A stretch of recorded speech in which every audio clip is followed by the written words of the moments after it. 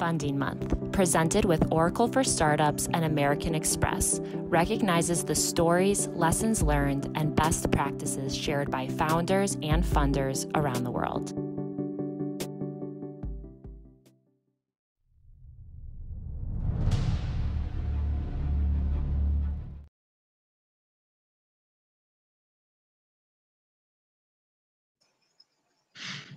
Greetings, and hello. This is 2021. This is Startup Grind Jacksonville, the host with the mostest, Teresa W. Gamble. I am coming to you virtually today with an amazing longtime partner of mine when I started out being an entrepreneur back in 2014.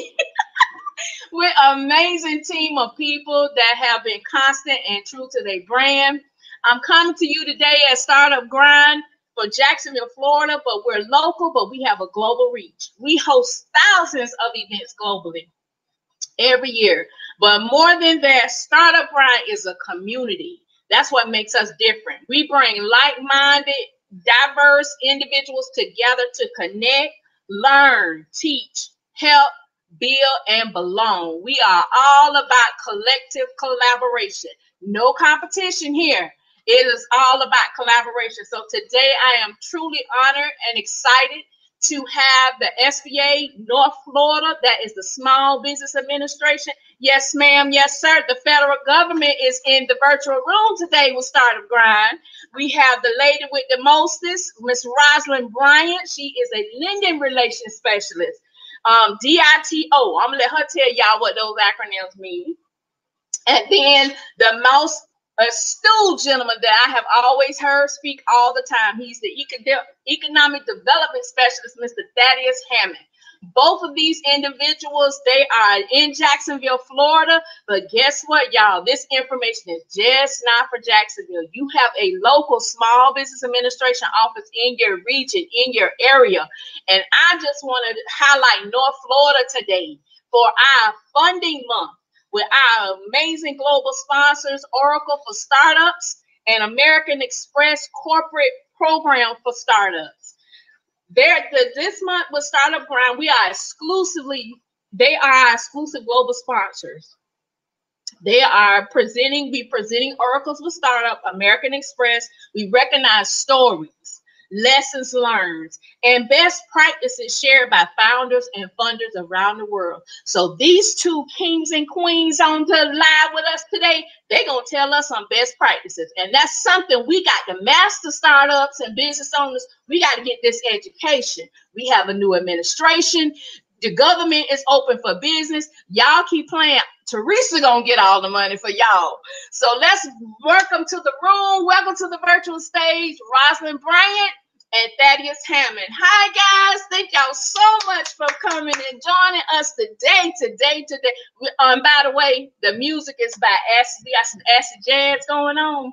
You gotta check it out. It is cool, and we're grooving on today. But right now, we got to learn about how to get this money that President Joe Biden talking about the federal government got to give.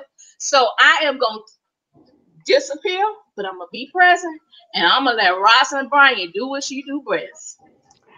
Good afternoon, folks. What I'm going to do, I'm going to start to share my screen so we can get right into it, to give you all the good sausage and the potatoes and all the good bacon that we have on our plate today. We're going to share it with you. So give me a moment. I'm going to share my screen and we're going to get started. Thank you.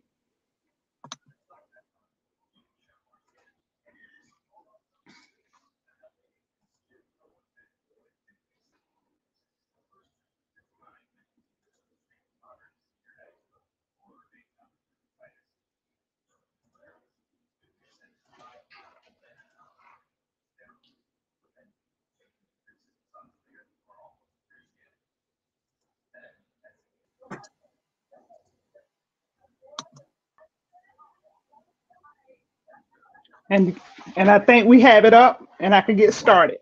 Yes. Thank you very much. And again, I do apologize. My name is Rosalind Bryant, and I am the Lender Relations Specialist for the North Florida office.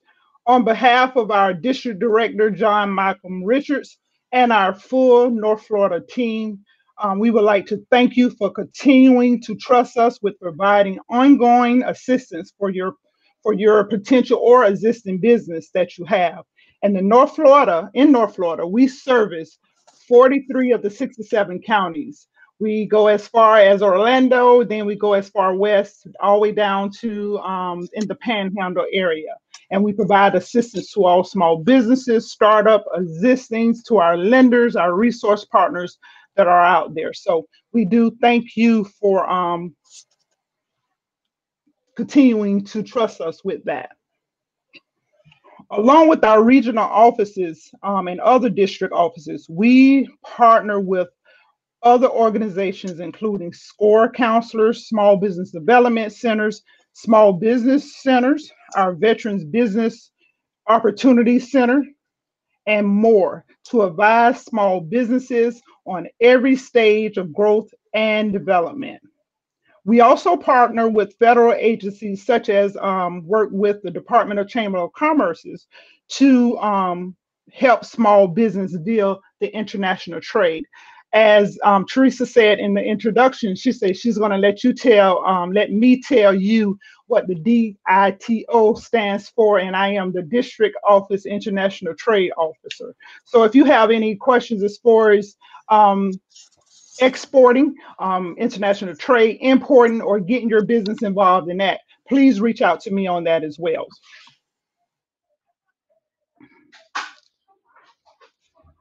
The resource partners that I mentioned can help with the development of your business plan. A business plan is the foundation of your business. This is something that you want to make sure that you put together and make sure that you have the overall of what you plan to do in your business. It's more like a resume. Like you revisit your resume and you update it on a 6 months to a yearly basis. That's the same how you're going to do your business plan. Again, that is a foundation of your business. Some of the things that it should include, if you are looking to borrow funds, it needs to include how much you're planning to borrow, what you plan to use the money for, how you plan to inject, how much you plan to inject in the business, what type of collateral you have to offer, the financials of your business, whether it's projected or the historicals, and the meat and the gravy of your business. All of that should be included in your business plan. Once you have all those items down, it is suggested that you reach out to one of our resource partners, which is mentioned that is on this slide here. These resource partners will, again, help you with that business plan, and they can help you get your plan what we call bank ready. It helps you put it in a form where it's easy to read for the banks. It will include the things that banks are looking for when they're trying to provide funds to you. Also, SB has an online business guide that can also assist you in starting your business. There are 10 steps to this business guide out there. It's showing, number 1 is conducting market research. 2, find your business. 3, choose your business structure. 4, register your business. 5, apply for all permits, license permits that you may need. 6, write a business plan. Again, you're going to hear that business plan a lot in our presentation. 7, pick your business location. That's very important. You want to make sure that you choose a good location of your business. 8, choose your business name. 9, get federal and state IDs. You want to stay legal, so you make sure you have everything in check. And 10, opening a business account. A business account. It's a business. You should have a business account. That is a must. You should not have business funds going in a personal account. You should not be pulling personal funds out of your business account. So you want to open it. So this online business guide will help you kind of review. It has samples, and it kind of can connect you with what you need to do. And it actually will connect you with what we call our business plan. All of that is included in that. So this is a good guide that can help you when you're trying to start or grow your business. So I know you probably was waiting on this part here, access to capital. Many of you may be looking for additional funds for your business. Know that SBA works closely with our participating financial institutions to assist you. The lender make one of three decisions. One, to approve the loan itself. Two, make the loan with SBA's guarantee. Or three, decline it altogether. The decision for SBA to become involved is determined by the lender, not SBA. SBA will only become involved if the lender needs our guarantee. So remember, you do business with the bank and the bank does business with us. So make sure that you're picking the banking institution. We always say go to the banking institution that you do business with, that are very familiar with your portfolio. So that is what you want to make sure you do. We have several different loans programs available to small businesses out there. We have our 7A loan program. That loan program goes up to $5 million. The percentage of guarantee, SBA will guarantee 85% for loans that are $150,000 or less, and 75% on loans that are $150,000 or more. The benefits to the borrower: long-term financing, improved cash flow, fixed maturity. You have no balloon notes, no prepayment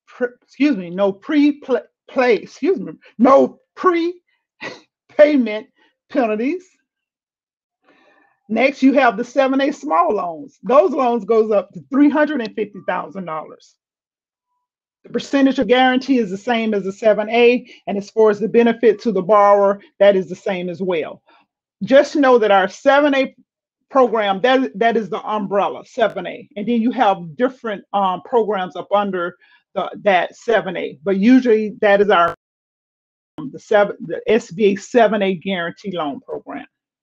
Next, you have the SBA Express. That program goes up to $350,000. Just so you know, right now through December the 31st, that amount has been increased to $1 million.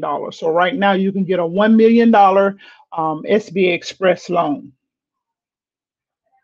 The percentage of guarantee is 50% across the board. And the benefits to the borrower: fast turnaround time, streamlined process, and easy to use lines of credit. You have the SBA Veterans Advantage loan.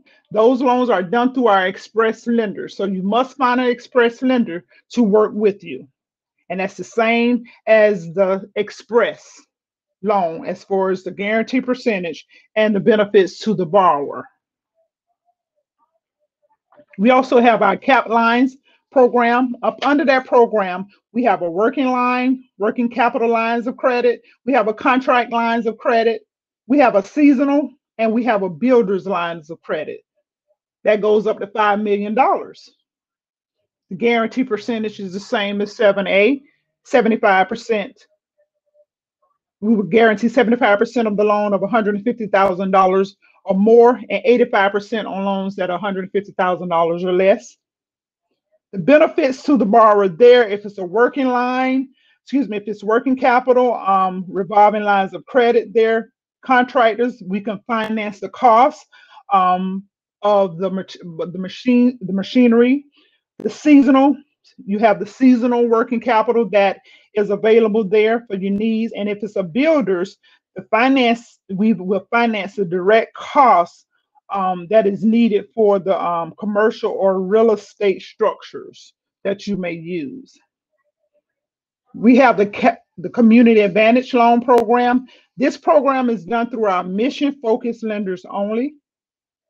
That goes up to $250,000. And it's actually the same. The guarantee percentage is the same as the 7A. However, the mission focused lenders that are involved, they will provide ongoing technical assistance. And this is the lenders more so kind of target the underserved market up under this program. We have our 504 loan program. That 504 program goes up to $5 million. It's kind of dependent on the your project size there. The 504 program, 504 loan program is done through our certified development lenders. They have different. The program itself is the same throughout, but we always say connect with that certified development company, so they can provide you the best service. And as far as how much you're going to inject in the business, if you're going to look for a first mortgage holder, they kind of will help you throughout that. With doing that, the benefits to the borrower when you're using the 504, which is only for fixed assets or large machinery, you have low down payment on that, and long-term financing rate, and then it's a full amortization and no balloon notes for the 504 loan program.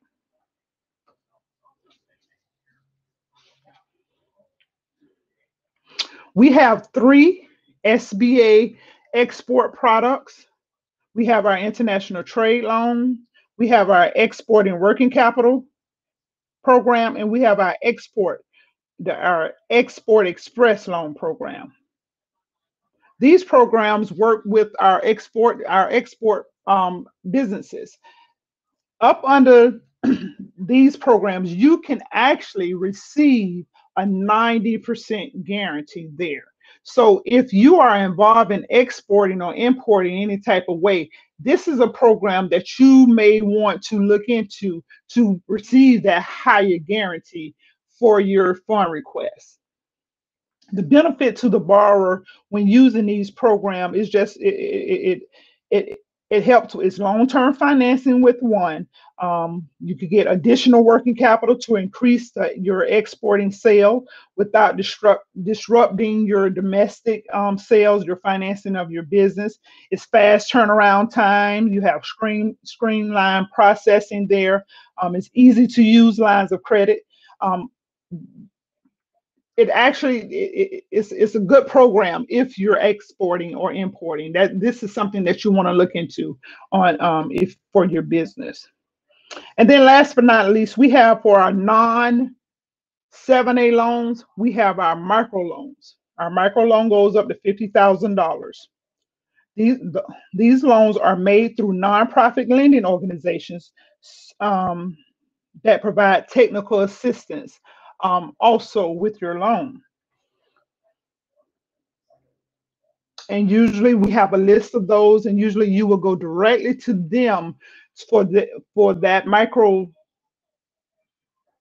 lender to provide the assistance that you need in applying for that type. All the different programs that that I spoke of that we have. Remember, you're working with lending institutions. And all the lending institutions, they may have other programs out there that can assist you. So always when you go to those different lending institutions, yes, SBA is, we always say you want to apply for SBA because you're receiving that guarantee loan program. However, make sure when you go in, for one, make sure you're speaking to an SBA representative, someone that has SBA knowledge. That way you will make sure that you're receiving the best information and they're giving you everything that is offered.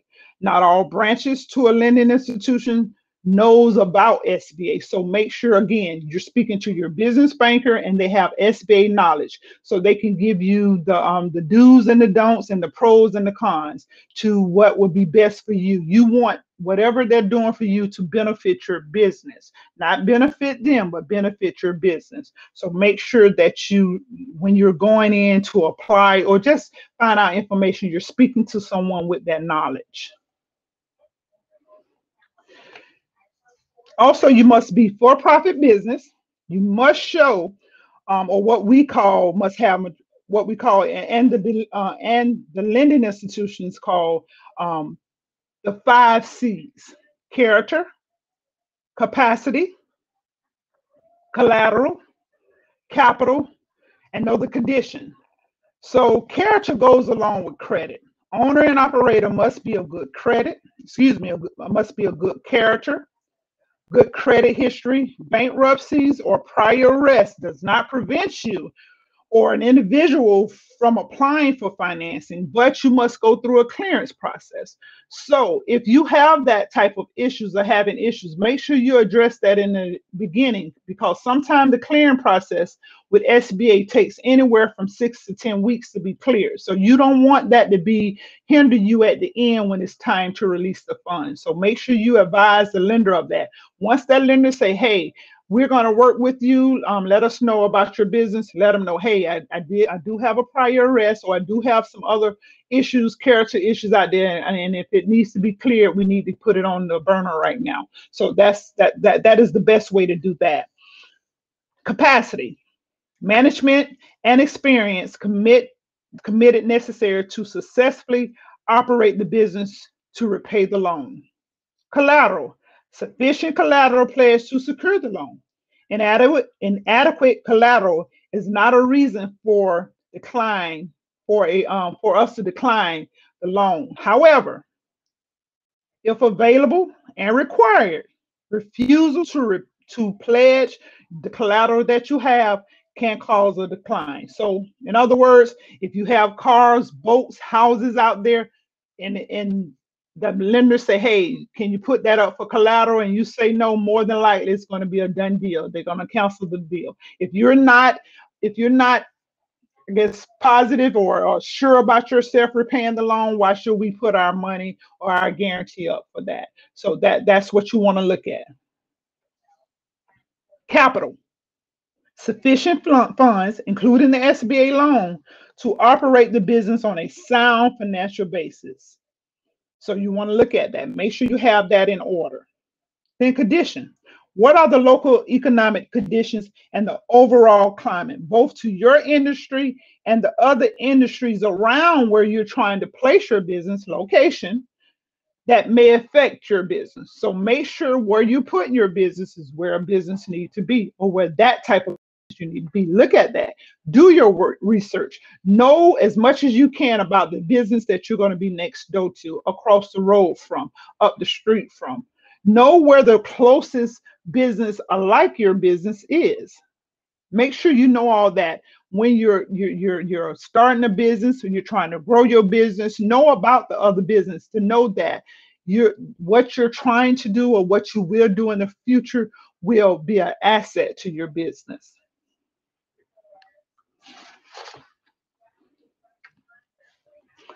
Just some key points, some tips, what banks want to know. So on the bank side, usually when you go into the bank and you say, hey, my name is Rosalind and I have a business, Bryant Industry, and I'm looking to get some funds.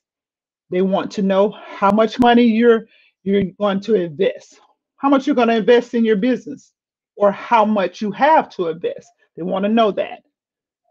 They're going to want to know how much money do you need? How long do you need the money? What are you going to do with the money? When and how you plan to repay the money? And last but not least, they're going to want to know, what will you do if you don't get the money? What if you're not approved for the loan? What would you do now? So you have these tips. So already have these answers when you're going, or answer these questions. This is something you want to know.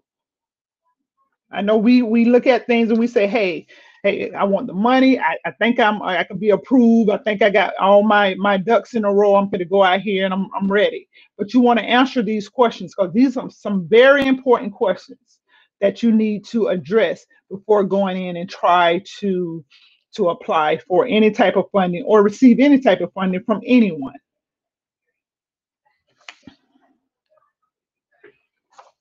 Build a relationship with your lender. That is a must. If you haven't already done so, It is suggested that you reach out to your lending institution and start building a relationship. As a business owner, this should be one of your goals of your business.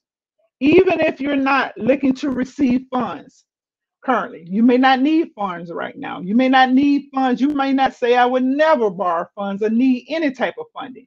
However, before this pandemic, I'm quite sure a lot of businesses said that, or they felt that way. I have my own money. My business is doing very well. I don't need no one else's money. But look at a lot of the other business now. We need assistance. We all need assistance for our businesses because of the pandemic. So you want to get this started right now.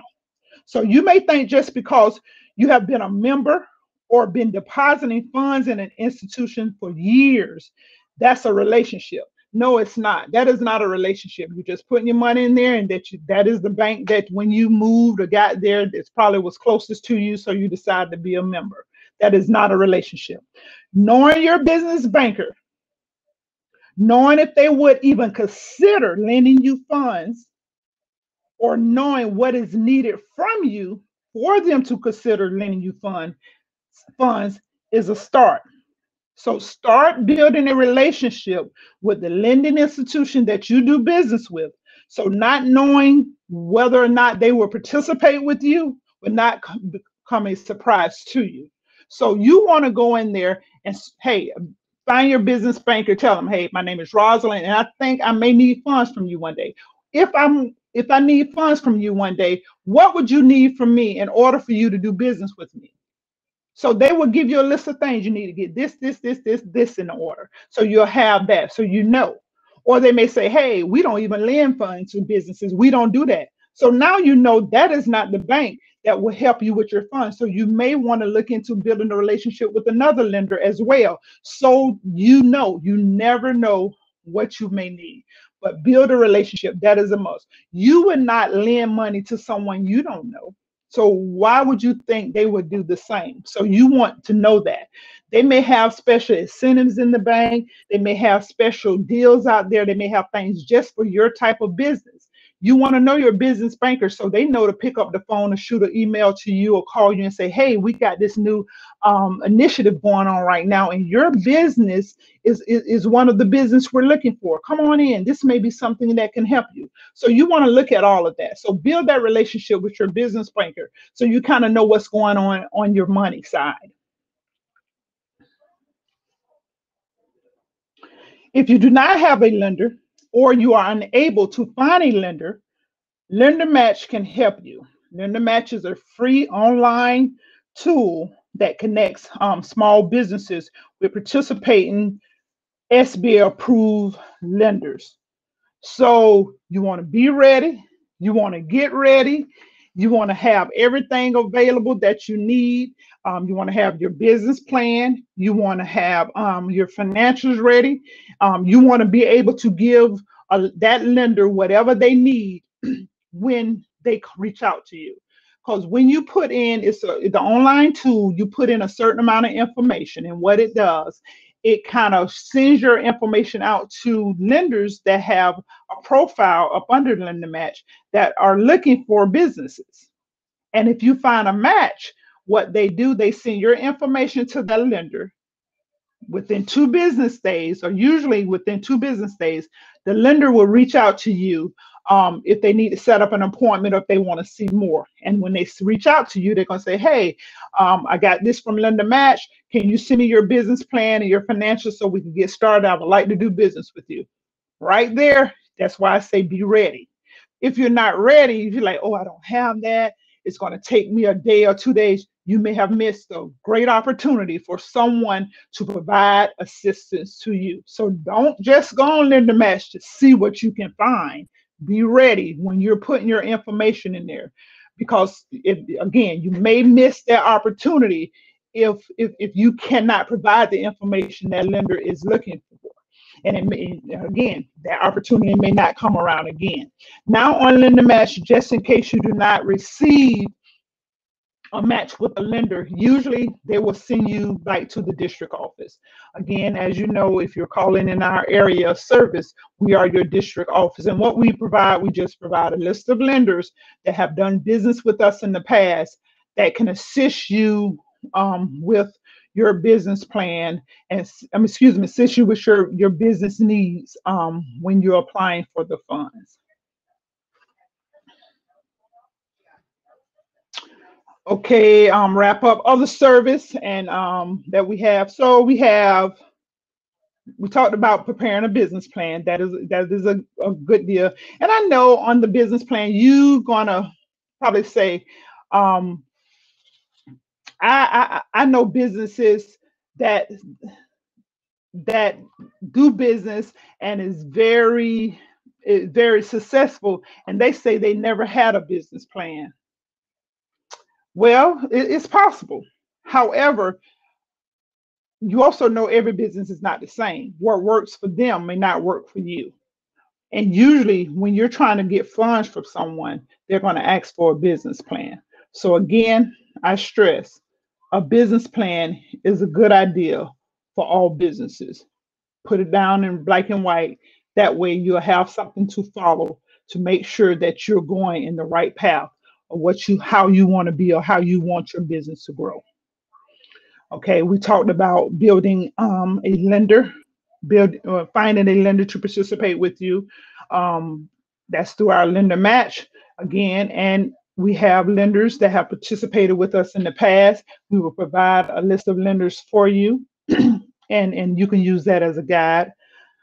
Building a relationship with the lender, again, that is a must. That is a must that you want to do. Build a relationship with the lender. Go out there, set an appointment up with your business banker. Let them know that you want to meet up with them and tell them about your business and see if it's something that they can help you with. Disaster services. Also through our disaster assistance program, which I'm not going to get much into because I think Thaddeus is going to go into it a little bit. SBA provide low interest, long-term disaster loans to businesses of all sizes, private, nonprofit organizations, homeowners, and renters to repair, replace uninsured, underinsured, disaster damaged property. So these disaster loans are the federal government primary resource for long-term disaster recovery. So to receive assistance from SBA, you usually will need to visit directly the SBA's website, sba.gov/disaster. I know I said that fast, but we will provide that information on a slide. You will get that information. But again, it's www.sba.gov/disaster for disaster loan. They can provide some assistance to you. And then grants. Last but not least, grants. Grants are usually for nonprofit organizations. However, the federal government primary that when you say us as SBA participating in grants, usually it's not for startup businesses. It's for or expanding. The type of grants SBA usually are connected with are offered through research and development. These programs encourage small businesses to engage in the federal research and the development. And then for more information on those grants, you will visit the SBIR.gov website. However, I know you have heard of and several other grants that we may be providing upcoming or providing out, but again, Dad will talk more on that. And that's what I have. Again, my name is Rosalind Bryant. I know I speak a little fast, but everything I have here, I will provide to Ms. Gamble that you can work with it. But also everything that I talked about is also located on our website in just a different form, but it's there. Our website is very user friendly, and we can provide that assistance to you. So again, I am Rosalind. I thank you for your time. And next up, we're going to have Thaddeus. So Miss Teresa, if you would like to switch us over from me to Thaddeus, and Thaddeus will bring up his PowerPoint and he will go more into the other initiatives and programs that we have. Thank you. Thank you so much, Miss Rosalind. That was some information. I think I got about 5 pages of notes up over here. This was some good information. If you all do not take advantage of this information, is very vital. I like the fact, Rosalind, that you talked about the necessity of a business plan. Now, a lot of people now are debating, especially with more innovative or startups that's using the lean startup method, where they're moving more to a business model. Mm-hmm. And when I get that question, I know I'm going to ask people, you need to have both, because that way I look at the business model is your cliff notes to the business plan, which is your Bible. So that's what I normally tell people, you know, because some bankers, they don't have that time to really flip through the whole thing. And I love the tool that you shared about Lender Match. So let me ask you this. I know SBA has offered a lot of stuff for its classes and preparation. Is there any tools or resources for the business plan? I know years ago, you all used to have a small business plan template on your website. Does that still exist? Yes, that is still out there for if you want to do it yourself. However, we have our small business resource partners, SCORE, Small Business Development Center, Women Business Center, which I mentioned in the beginning. They will help them what we always say called get bank ready. You want to get it ready. You want to be informed what the bank will be looking for when it's going out. So they help. So it's fine for you to do a business plan and have it what we call a draft. Mm-hmm. And then that you're getting someone to put the second eyes on it before you present it to someone. But you should know your business plan. So like you said, that online tool or that template out there, that is good for you to know as well. Not just go and pay somebody to do a business plan. So let me tell you, just when we used to process in the office, and when I was a loan officer, when loans came in, because they've been centralized now where they're going to a different central location, and I was a processor, the first thing I used to pull from that application package was the business plan. And I read that business plan from the first page to the last, whether it was 10 pages, 500 pages, whatever it was, I read. From that, then I'll pull the lender's summary of this business. From those 2 documents, I had made my decision whether or not I was going to recommend approval or pull back from it. You never get this. Sometimes you never get to see the person who's going to make that approval. Your business plan is going to do that. You telling you, yes, you got that online and you're talking back and forth with that lender, but that lender cannot give that to the person who's going to make the final decision. They're going to look at what's in black and white. So that's why I say you need a business plan. And that business plan got to be able to sell that person who's going to make that final approval. And I made my decision. So and the reason why I was looking for the bank's summary, I was looking for them that addendum to justify what I saw wrong in that business plan. Because usually if they say they had, for example, the collateral was not enough. But that bank, if they're doing it with it, they say, okay, they don't have enough collateral. However, they have this. And then once I made my decision, I put it together. Now I'm looking at your financials just to mix it up. But your business plan is the key. So make sure you have that. Put it in black and white so someone can read it who you probably would never touch, never talk to, never see, that's making the final decision whether or not to move forth on your request.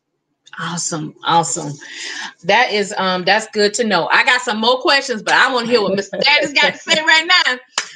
Because I got emailed a whole bunch of questions, but I'm gonna put a pin right now. Right now, coming to the stage, we're gonna have Mr. Thaddeus Hammond, the Economic Development Specialist. He is gonna give us some updates with this new American Rescue Plan, some different programs, especially for our food entrepreneurs. I took a sneak peek online and looked to try to see what was new coming, but I know he has the inside knowledge of what is coming down the pipe and how we, after Ms. Rosalind tell us what we need to do to be bank ready. Now, Mr. Thaddeus is going to tell us what to do, how we position ourselves to take advantage of that government funding.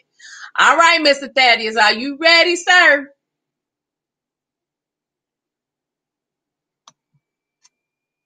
I heard you. Thank you so much for all that energy, Teresa. Boy, I don't know if I can pull this off. Yes, you Wow. can. You got it. You Wow, got it. wow. I am so pleased to be here. Thank you for the warm, heartfelt introduction. I feel your energy. And for those of you on the line, like Rosalind, I'd just like to share on behalf of our district director, thank you so much for inviting us to participate in Startups Grind Speaker Series today. And I'm going to tell you what I'm going to tell you. I'm going to tell you about it, and I'm going to tell you what I told you. So what we're going to talk about is the SBA's, some of the SBA's programs and services. Rosalind covered some of them.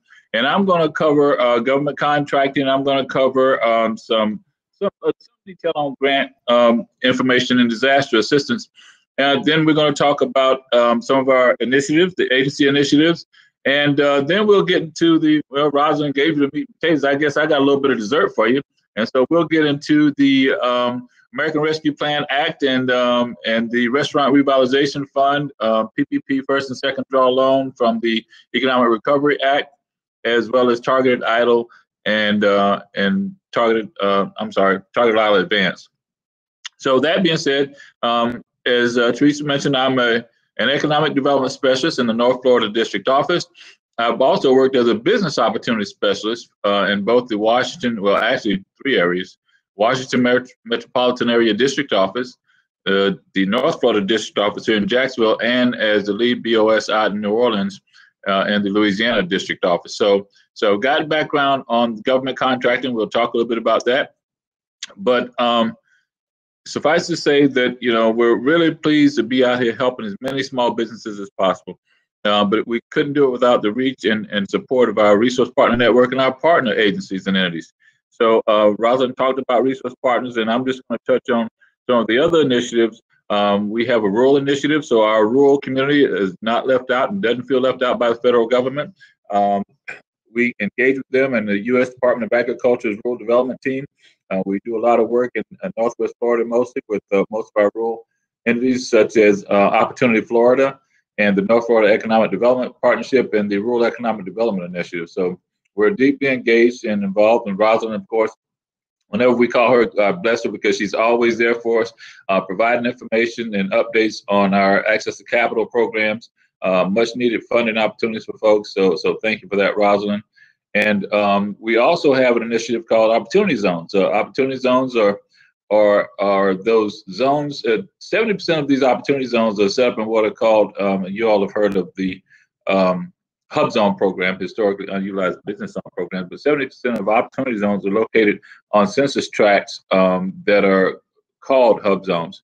And these opportunity zones provide opportunity for entrepreneurs and investors alike to invest in their community.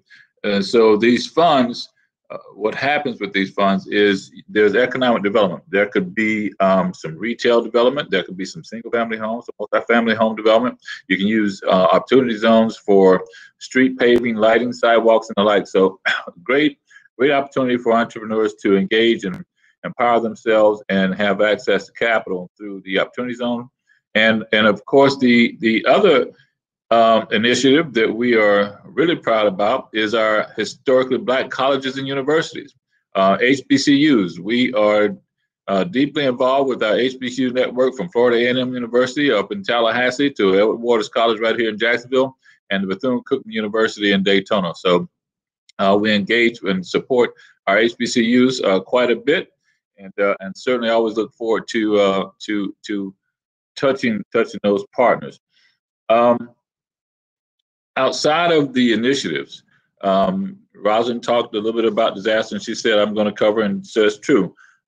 Disaster assistance calls for any individual in an area where there has been a presidentially declared disaster, you are eligible for services and support. It doesn't matter whether you are a renter, a homeowner, or a business owner, you are eligible. So if you are a renter and you lose your apartment or contents of the apartment, you can borrow up to $40,000 to replace the contents of that apartment or house you are renting. If you're a homeowner, you get to borrow up to $200,000 to replace the home and $40,000 to replace the contents of that home. And if you're a business owner, you can get up to $2 million to replace the business. So that being said, fast forward to now, and there was a presidential declaration last year, and it declared the entire United States a disaster area. First time in history, the entire country has been designated a disaster. So that being said, COVID-19 started, and so too did a couple of programs. These programs we're working on night and day and night. Again, I'm sure Rosalind can attest to it because we literally answered thousands of inquiries during the time frame last year when the calls came in. But two programs that are still going strong today that started last year, we'll get into in a minute. But just PPP, keep that in the back of your mind, and economic injury disaster loan. So, yep, disaster, you can get help, homeowner, renter, borrower. But now, fast forward to today, you've got this COVID-19 pandemic and all of the support is coming down through two different acts. But before I get to that, I just want to spend a minute or two on what to me is the best kept secret in federal government, and that's our federal government contracting programs. We don't have any minority contracting programs, but these programs are programs where it doesn't matter what you look like, as long as you are eligible and qualified for program participation, you can become certified for one of these 4 programs and receive the benefit of engaging with us. Now, if you have a certification in a certain program, does that mean you're guaranteed a federal government contract? No. All that means is you have a license to hunt now. Now, if you decide not to load your weapon and go after that bear, it's up to you. The bear's going to eat you, right? So remember, it doesn't matter what certification you have. It does no good if you don't have relationships established with folks in the federal government that are in your target market space. It doesn't help you if you don't have partnerships and alliances with like people in your industry, so that when the government says, hey, I've got this large procurement and I need you to bid on it, all too often small businesses, they don't have the capacity. They don't have the bandwidth, the breadth and depth of resources to satisfy customers' requirements. Therefore, you must build those relationships inside the wire and partnerships and alliances outside the wire. So we have 4 programs. First one is the Woman-Owned Small Business Program. It is a phenomenal program. There is no statutory authority for the Woman-Owned, the Hub Zone, and the SWO programs. So they're not business development programs like 8A. Therefore, there's no statutory authority, which means for any sole source that's given or awarded in this program, all the government has to do, or contracting officer has to do, is provide a justification and approval. You do that, and then you're off to the races. But as long as you own, manage, and control the enterprise by at least 51% U.S. citizen, then you can become certified in the Woman-Owned Small Business Program. Just go to beta.certified.sba.gov, create your login credentials, create an account, and then upload all the documents and information. It's real easy. If you feel as if you don't, have the time to upload the documents, there are 4 certified third-party certifiers who are eligible to upload the documents for you per the SBA. Those 4 entities will take your information, they'll upload the documents, and once it's complete, they will then issue you a certificate. The only individuals in the Women-Owned Small Business Program who have a certificate are those individuals who paid, and yep, you have to pay those third-party certifiers, who paid a third-party certifier to certify them for the program. You'll get a certificate from them. Otherwise, if you do it yourself, you won't get a certificate, but you will be certified nonetheless. But great program. Market your services to any federal agency. They know and understand what that means. The next program is our Hub Zone program, or Historically Underutilized Business Zone program. That program is unique in and of itself, simply because Hub Zones are typically located, I'll say, in rural and urban areas where there's high unemployment and high poverty, right? And so the whole gist of the program is to spur economic development in those areas. And what happens with a Hub Zone firm, if you open up a business in that area, then the economic multiplier comes into effect. And so if I've got a business here, then the dry cleaner gets business, the grocery store gets business, the restaurant gets business, Mr. Phil's gas station gets business.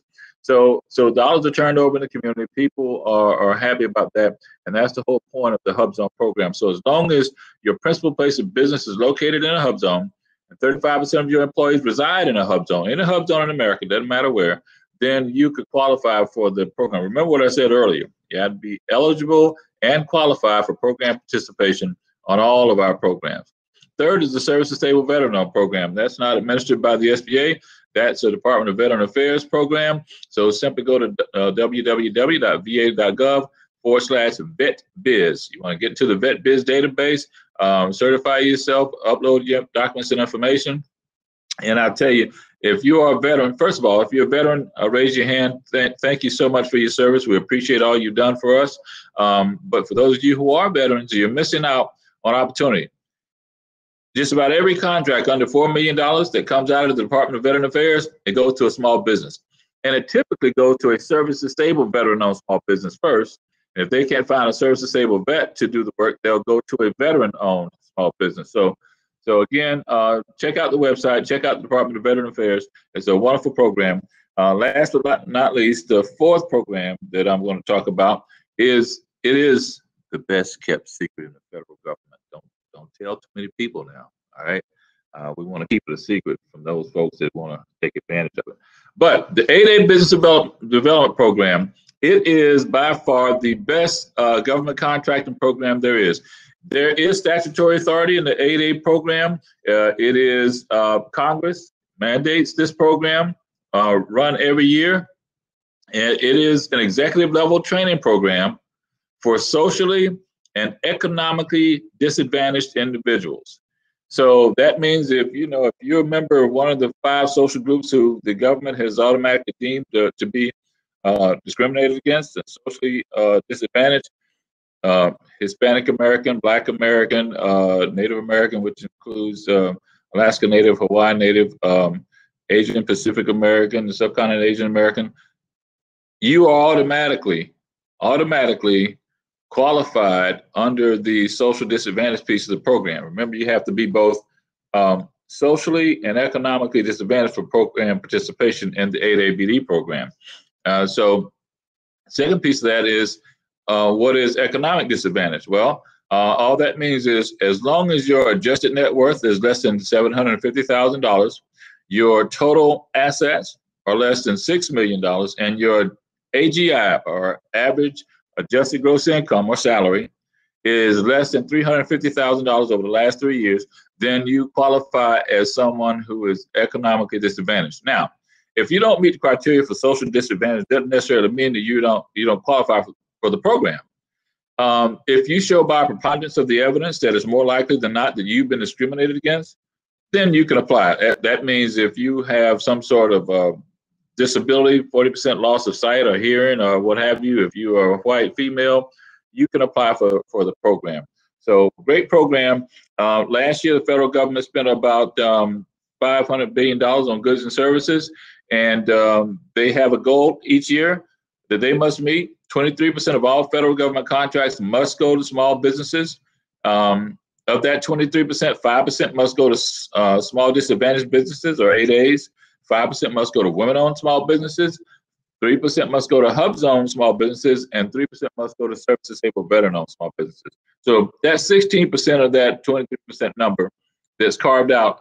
And in the federal government space, we have teeth in those laws. There's a law. There's a scorecard that comes out every year, every quarter. These federal agencies are rated on how close they came to attaining the goals. Well, the only goal we didn't meet this past year was the service-disabled veteran. The Hub Zone goal, simply because Hub Zone has been difficult. I think we did something like 2.8% out of the 3% goal. But women-owned, for the first time in 3 or 4 years, we exceeded that goal. Small disadvantaged business, of course, blew it out of the water, and of course, service-disabled, we did about 4%. So we're really pleased that we're meeting the goals and helping so many small businesses. The 8A program here in North Florida, there are about 110 firms in our portfolio. To give you an idea of how much activity is going on in Northeast Florida, or in the North Florida District Office, we were offered over $900 million in sole source and competitive 8A contracts last year. I'll say that again, almost $1 billion. Think about that now. Of the 110 firms that we have, I would venture to say only about 75 or 80 received an 8A award, which means a lot of firms were repeat contract award winners. So I say that to say this. If you are an individual, been in business 2 years or more, you own, manage, and control enterprise by 51% collectively or by yourself. If you are a U.S. citizen, if you have good character, you can become a participant in the 8A program. 3 ways in which you can be awarded a contract in the 8A program, and then I'm going to shift to what we were talking about earlier. First way is any contract that's awarded under the Simplified Acquisition Procedures threshold, a SAP threshold of $250,000, is a simple purchase order. The government, let's say Rosalind's out there marketing the NAVFAC Southeast, and they say, hey, I've got a little renovation job for you. It's only $200,000. They send an email to us. The SBA looks at the individual firm owner, says, yep, firm owner's in good standing with the SBA's North Florida District Office and can accept this purchase order for renovation services. Send it back over. They call you in, sign a contract. You go to work, $200,000. You didn't bid against any competition. There's no competition, right? It's just you. It's a self-marketing business development program. That's what the 8A program is. So remember I said you're getting a license to hunt. Again, if you don't want to lose out, I suggest you hit the ground running. So second way in which you can be awarded a contract is through the sole source mechanism. And the way that works is any contract above $250,000 and below $4 million, an official offer letter has to come to the district office, and then we review the offer letter, make sure that you're in compliance with the program regulations, make sure your financials are up to date, make sure you completed your annual review. And if so, we'll send an acceptance letter to the contracting officer. They'll then contact you. You'll come in and negotiate. And before you know it, you walk out with either a $2, $3, or $4 million contract, or anything less than or above $250,000. But you walk out without bidding against competition. And here's the analogy I'll use. For those of you who like fishing, right? In the ocean, you got all types of fish and you got millions to choose from out there, right? Well, in business, you got to compete against large business, small business, medium-sized business. You got to compete against hub zones, service-disabled vets, veteran-owned, women-owned, 8As. I mean, other small businesses. There's a ton of competition out there. Sharks out there. Well, in the 8A BD program, we're going to take you out of that ocean, that Atlantic or the Pacific or wherever you are, even in the Gulf of Mexico. We're going to take you out, and that little pond that's behind your house back there, that's what it's going to be like for you. Because now the only people you'll compete against are individuals in the 8A Business Development Program. Well, how many NAICS codes do we have? And NAICS codes is North American Industry Classification System code, right? And that tells us what type of industry you're engaged in. So let's say you're 236220, which is general construction services. If you're in the construction industry, or any services that relate to that industry, then guess what? You only compete against people with that NAICS code. Everybody in our portfolio, all 110 firms, don't bid on contracts for construction. Conversely, if you're in health services or marketing or general administrative services, guess what? Only a handful of firms are in those industries. If you do trash hauling or jet fuel, everybody in those services in the portfolio. You get my drift? But guess what? The federal government, we buy everything from Apple to xylophones. So no matter what you do, it doesn't matter what, if you service it, purchase it, produce it rather, not purchase it, we'll buy it. So sharpen your pencils, learn more about our 8A BD program. It is a great program. It's a 9-year program. It's a self-marketing business development program. And Anything over $4 million is the third way. Anything over $4 million is a competitive award. And like I said, you're in the pond now. You're only competing against people like you.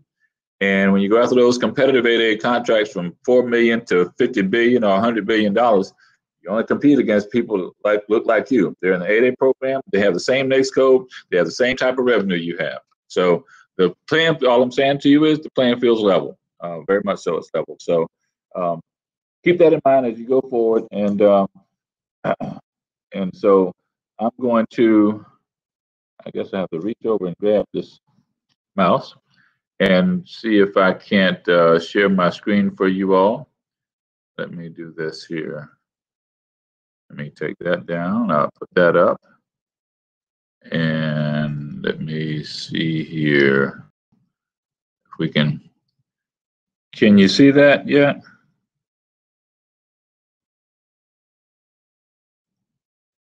There we go.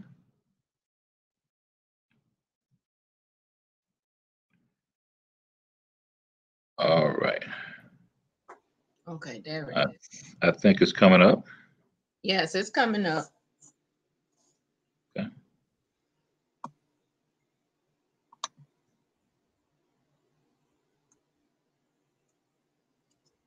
Put these things down here.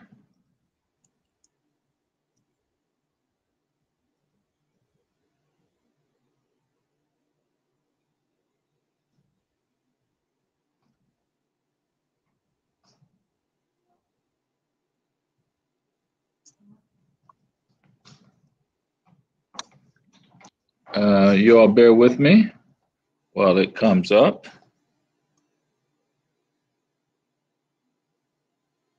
No, you're fine, Mr. Thaddeus. That was good information earlier. I was taking notes. All right. Well, useful and helpful. We appreciate. All right.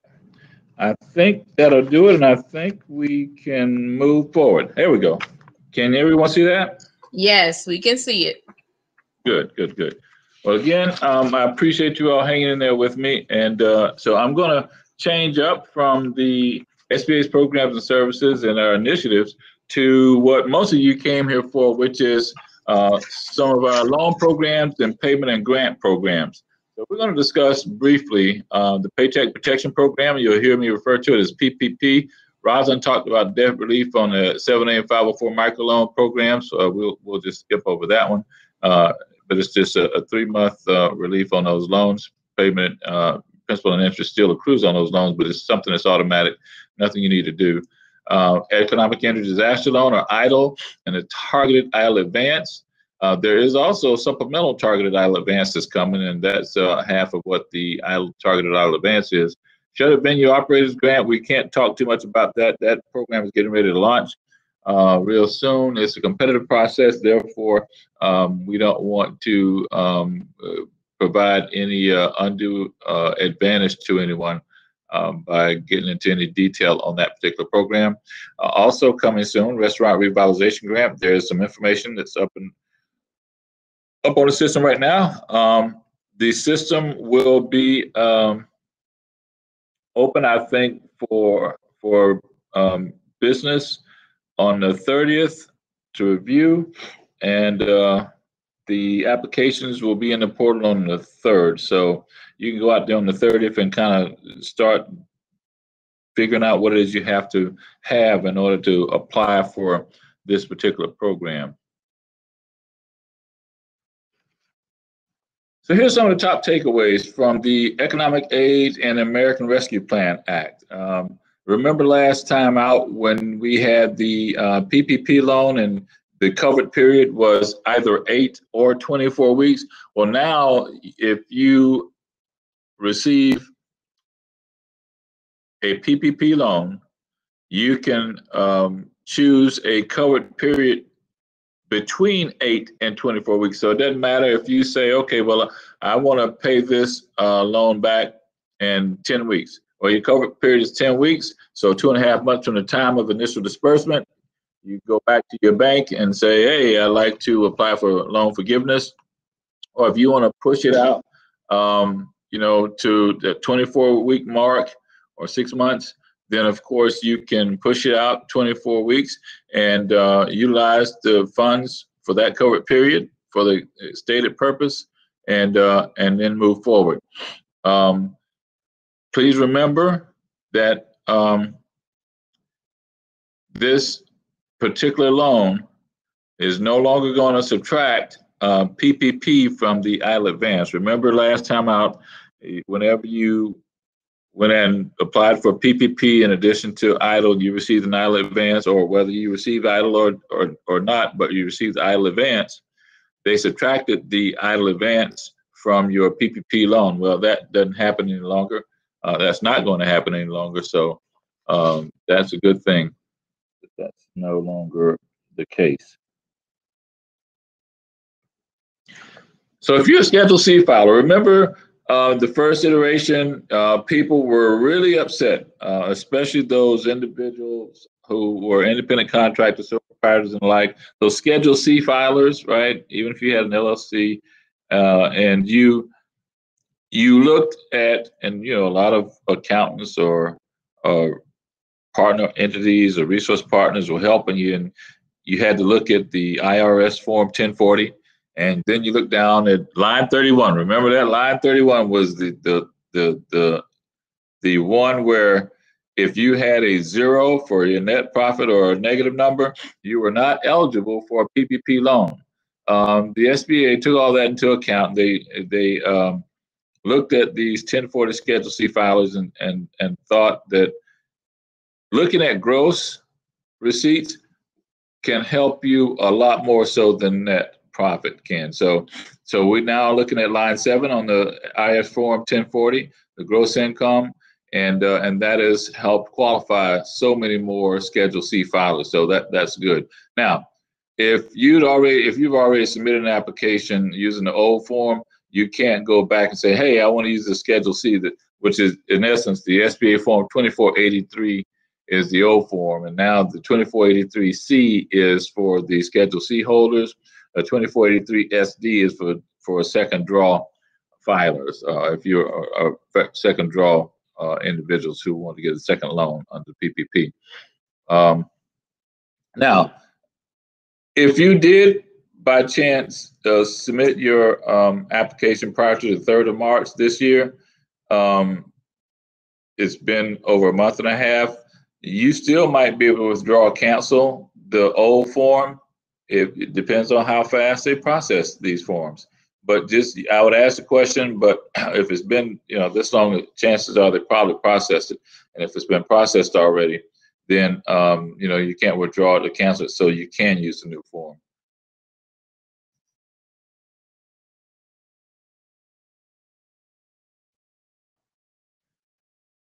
So they've expanded eligibility and expanded and clarified what that means.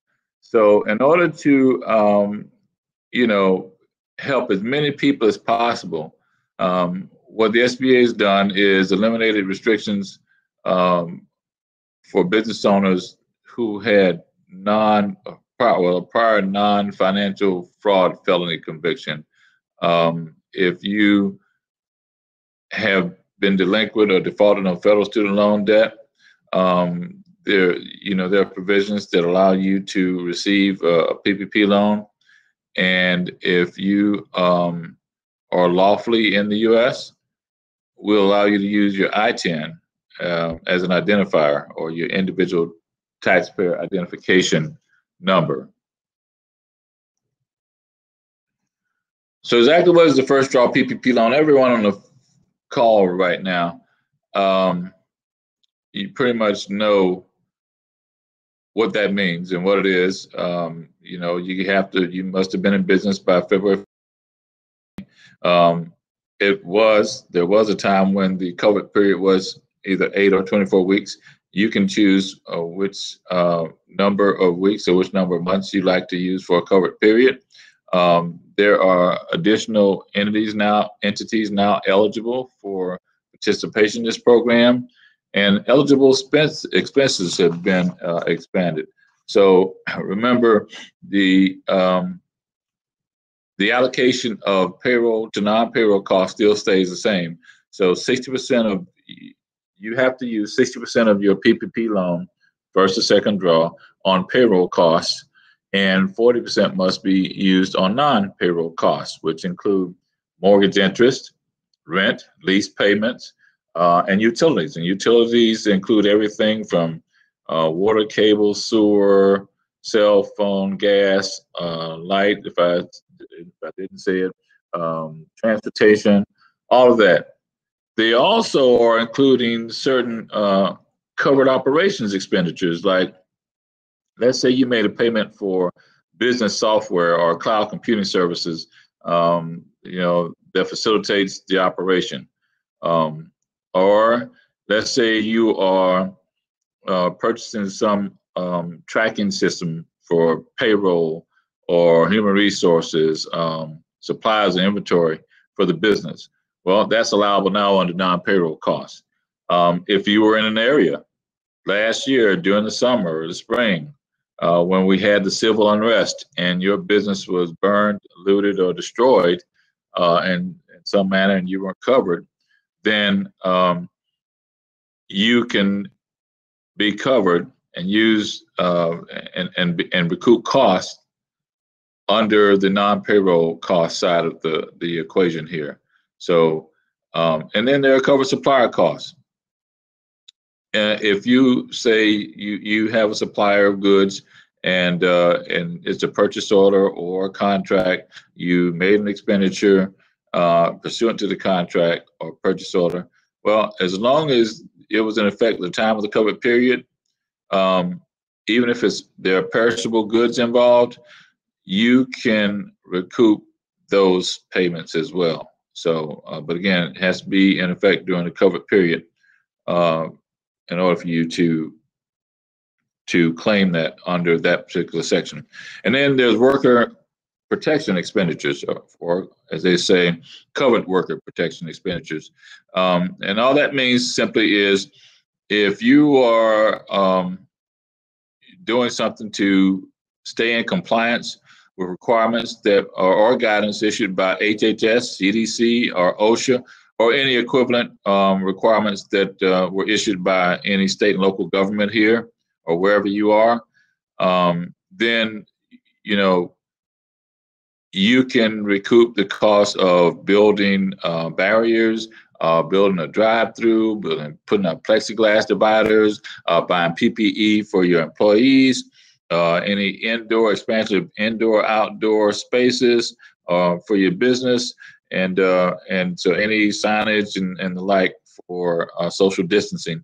All those costs you can now claim under the covered worker protection expenditures portion of non-payroll costs. So those are just some of the covered eligible expenses. Now, the program ends on May 31st, 2021, or whenever the funds have been exhausted. I think we'll be around to May 31st. Don't know whether this is true or not, but chances are they may extend the program again. We don't know, but all we know is we'll be out here helping as many people as we can. But one thing I didn't mention up front about this, and something that Rosalind touched on in her presentation, with the PPP loan, the first place you must go to is your bank. Go to your banker. Start with your bank, finish with your bank. The SBA does not have access to those banking systems, right? They approve the loans, they disperse the loans, and they also deny you the loan. All the SBA does in this whole process is guarantee the loan once they make an approval. Go over to us, and then we'll do our back-end compliance check, and push it back out to the banker, and then they'll disperse funds. But always start with your bank. Don't start with SBA. People call us, and there's nothing we can do because you have to communicate with the banker or whatever third party you chose to deal with to set up your application.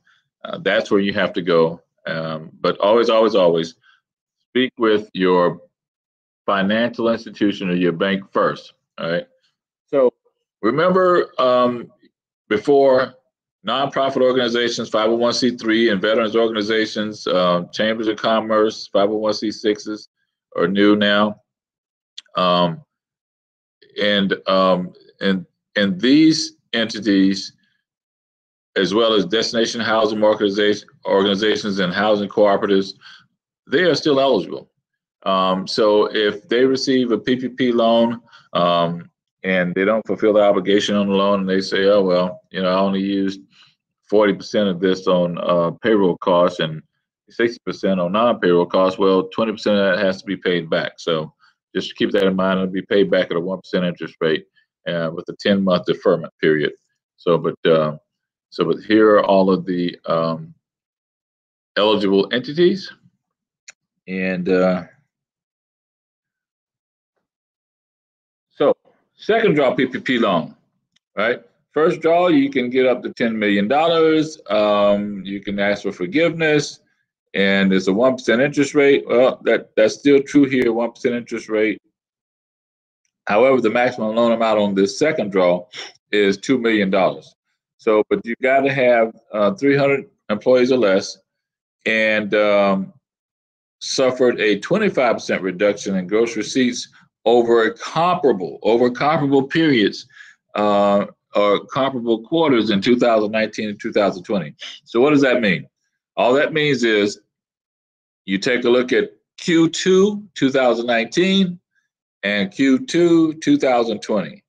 If in Q2 2019 your gross receipts were 100,000, and in Q2 2020 they were 50,000, you had a 50% reduction in gross receipts, you qualify.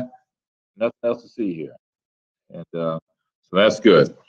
So the loan application process, the way that works is, and Rosalind talked about it, go to Lender Match and find a lender. Great tool to use. Really easy. It's very, the system's intuitive. I mean, you just follow the instructions, follow the prompts, and it'll take you where you need to go. Or you can go to sba.gov/paycheck protection/find, or use one of our resource partners. You can find the help you need from one or more of those people. So once you include all your supporting documentation, then you complete the application. If you need to, you can get help from your resource partners or from the district office, and then the packs will be forwarded to SBA, and we will issue a loan number.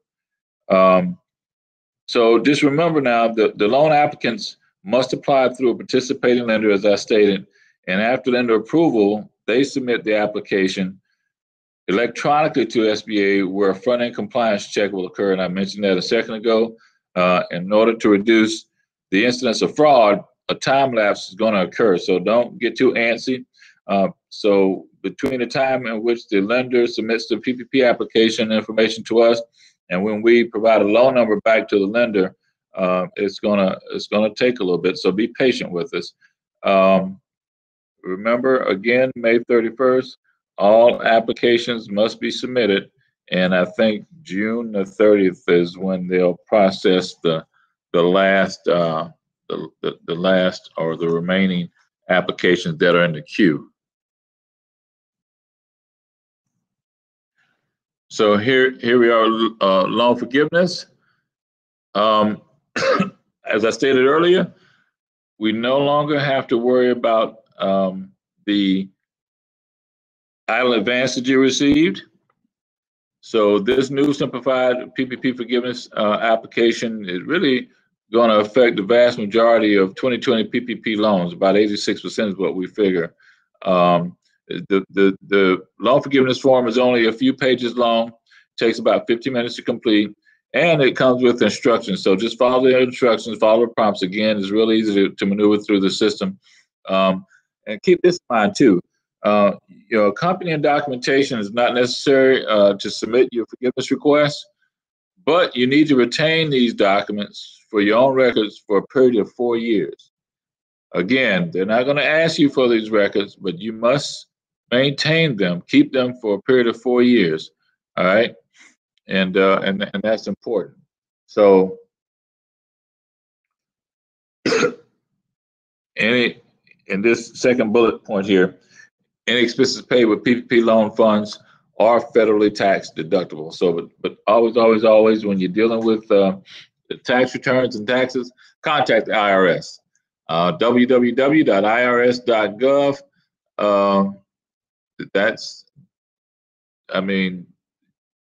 You must contact them to find out, how they look at these things, because you could ask us a question about it and we can't answer that. We couldn't answer a question like that because IRS, they've got their own rules.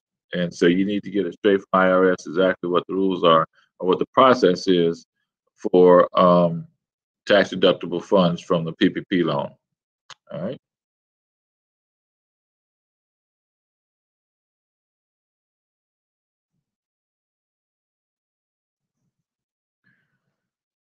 And now we're going to roll over into the Economic Injury Disaster Loan, or EIDL. So EIDL, where PPP was a payroll loan, right? The whole point of the PPP program is to encourage, employers to keep employees on their payroll at the same rate of pay over a certain period of time. And so that's those funds are used for. EIDL, on the other hand, is a working capital loan, and you use it to pay any fixed debt, anything that you would ordinarily pay under normal circumstances if COVID hadn't happened. On the EIDL loan is now, this is not a forgivable loan. This loan must be paid back, but there are 30-year terms on this loan, right? 3.75% interest for businesses, 2.75% for nonprofits. Anything over $25,000, you must have collateral. And if you are a small business with 500 or fewer employees, or you meet the definition of small by the size standards in the 13 CFR 121. 200 or 201, whatever it is, for private and nonprofit entities, then you qualify. And all that size standard means is there are two things. There are two ways we look at size in the SBA. That is revenue size and employee size. So let's say you're in construction, use that because that's one that has a higher number associated with it in terms of revenue. If your average annual revenue over the past 5 years is less than $36.5 million, you're considered a small business. On the other hand, if you're in a manufacturing or supplier-based industry, and let's say your NAICS code is 3352 or something like that, then we look at the average number of employees over the past 12 months to determine whether or not you're small. And that number of employees could be anywhere from 500 to 1,500 employees. So it's 500 employees or fewer for this program, or small under the size standard for your NAICS code. So that's what that means. So this year, what they're going to do is, they realize a lot of individuals received these PPP loans, and a lot of people applied for what they thought was more than what was given. All EIDL loans were capped at $150,000. There was a reason for that. There was only so much money in the pot. In that bucket of money, and the government felt it best if they do the most for the most amount of people out there. So now they are increasing the loan, and they're giving you up to 24 months of economic injury and a maximum loan amount of $500,000. So that's going to help a lot of people. And just like the targeted EIDL advance loan, there's nothing that you need to do. You don't need to submit an increase request through reconsideration. The SBA is going to reach out to you directly, and they'll provide an email with information as to what you need to do next, or what your next steps are. don't worry about anything. If you received a loan or loans made in 2020, then all you have to remember is the first payment is due 24 months from the date of the note. And same thing in 2021, first payment is due 18 months from the date of the note. So that's going to help quite a few people, I believe. And move to next. Targeted Lytle Advance. Targeted Lytle Advance is going to help quite a few people. And the reason it's going to help a lot of people is so many individuals applied for the EIDL loan last year and they were declined. The loan application was denied. But if you applied and they denied the loan and you said, okay, they asked you how many employees you have, you say 1 or 2. If there's 1 employee, they sent you a check to your business banking account for $1,000 saying, unfortunately, we denied the loan, we declined the loan. However, we hope this in some small way helps you out, yada, yada, yada, right? So that EIDL advance you received was a grant. Use it for working capital needs, but that was the SBA's way of saying, hey, here's a little help, it's not much. If you had 10 employees, you received a $10,000 check. Well, what they're doing this time out is if you have 300 or fewer employees and you live in a low to moderate income community and you suffered more than a 30% economic loss starting, I think, March 2nd last year over an 8-week period, then you meet the basic criteria needed to receive the funding.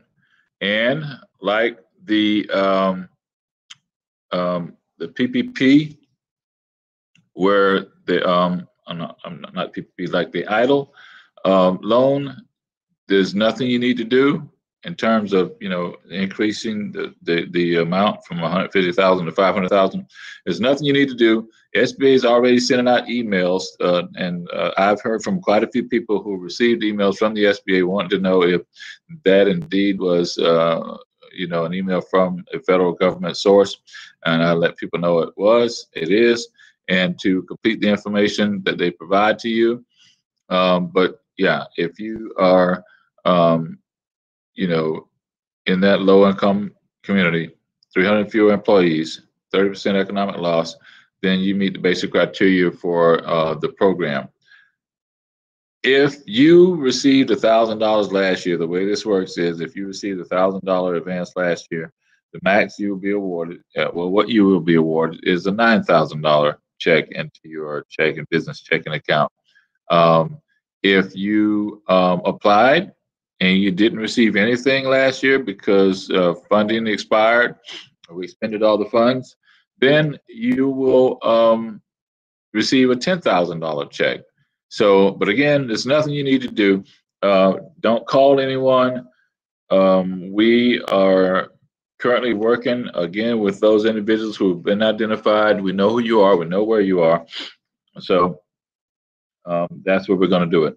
And again, I think I mentioned economic losses calculated over an 8-week period beginning March 2nd, 2020 or later, when compared to the previous year.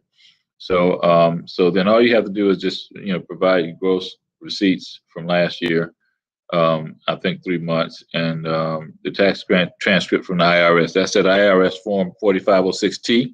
I know you've heard a lot about that. And if you're interested in finding out whether or not you're in a low income community, a low to moderate income community, let Teresa know and I will share with her the map, and you can just pop your address into that map or go to the website and populate it, and it will let you know exactly whether you or not you are in one of those communities.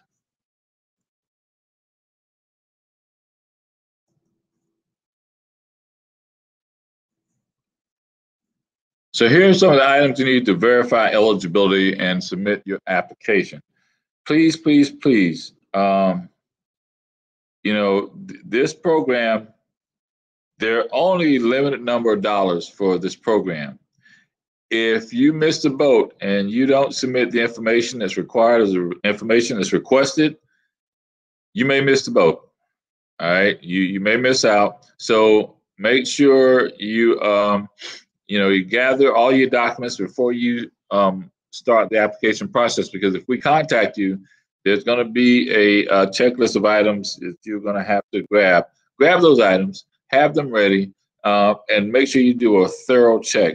Do a thorough review of those items, or as we call it, screening. Screen the package thoroughly, make sure everything you have is on the checklist. Everything on the checklist is what you have in your hands, rather.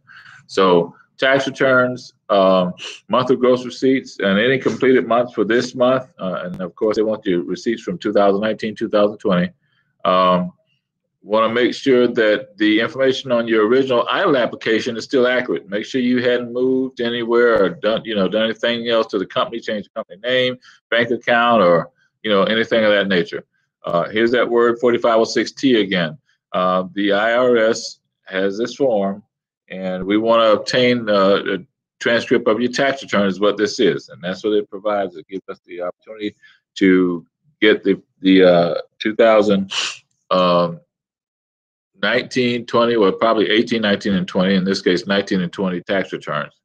So make sure you complete that and be thorough about it. Okay. Now, the application process. The targeted EIDL advance application has 23 yes or no questions that must be completed. You got to confirm, I can't stress this enough, you got to confirm information submitted on the EIDL advance program, as well as monthly gross receipts for 2019, 2020, they check out. You make sure you got your bank account information ready and confirm. Make sure you got information like official bank name, checking account. Make sure that checking account has to have access for ACH payments. Make sure you can receive the payments. That's important because some people don't have ACH activity or access, and they'll miss out. So another thing, the business must be in your legal name, and it has to match what's on your application. I'm giving you these points because these are things that we look for. The address and phone number's got to match what's entered on the application.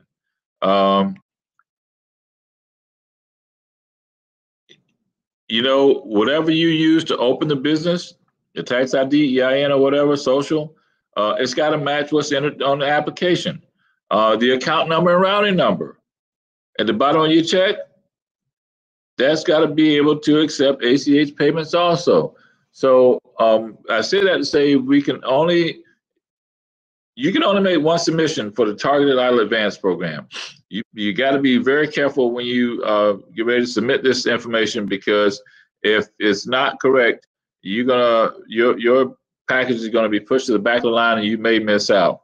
So I would say make sure you get a second and third set of eyes on this package. Make sure someone outside of the senior team takes a look at it. If you have to go home and have someone that is thorough, take a look at it, because it's kind of hard to see things through your own lens, right? If you're looking at it, it's perfect. It's always great, right? Someone else to take a look at it, because here's some reasons you might fail. If the account name doesn't match the business name on the application, that's a no-no. If you change the business name since opening your account, that's a no-no. That's going to be a red flag. If your personal account is being used for business, that's a red flag. Or if the account's in someone else's name, like your spouse or your buddy, your friend, or what have you. Or if you're reusing an account for multiple businesses and they don't match the name on the original application, that is a red flag. If you have any questions on the applications, you can always go to Targeted Advance at SBA.gov. And if you're approved, you'll receive an email and a deposit, ACH deposit, to the bank account you gave to us in the application for the Targeted EIDL Advance. So again, make sure your package is tight so that it doesn't get kicked back, because if it gets kicked back, it goes to the back of the queue, and there are going to be thousands, if not millions of people, because, you know, the restaurant industry was hardest hit. And with that being said, the targeted idle advance, the folks on the idle side of the house, they were hit hard too, and that's every industry. And so you want to make sure, if you've been identified, you make sure you take the time to review your package and be as thorough as possible.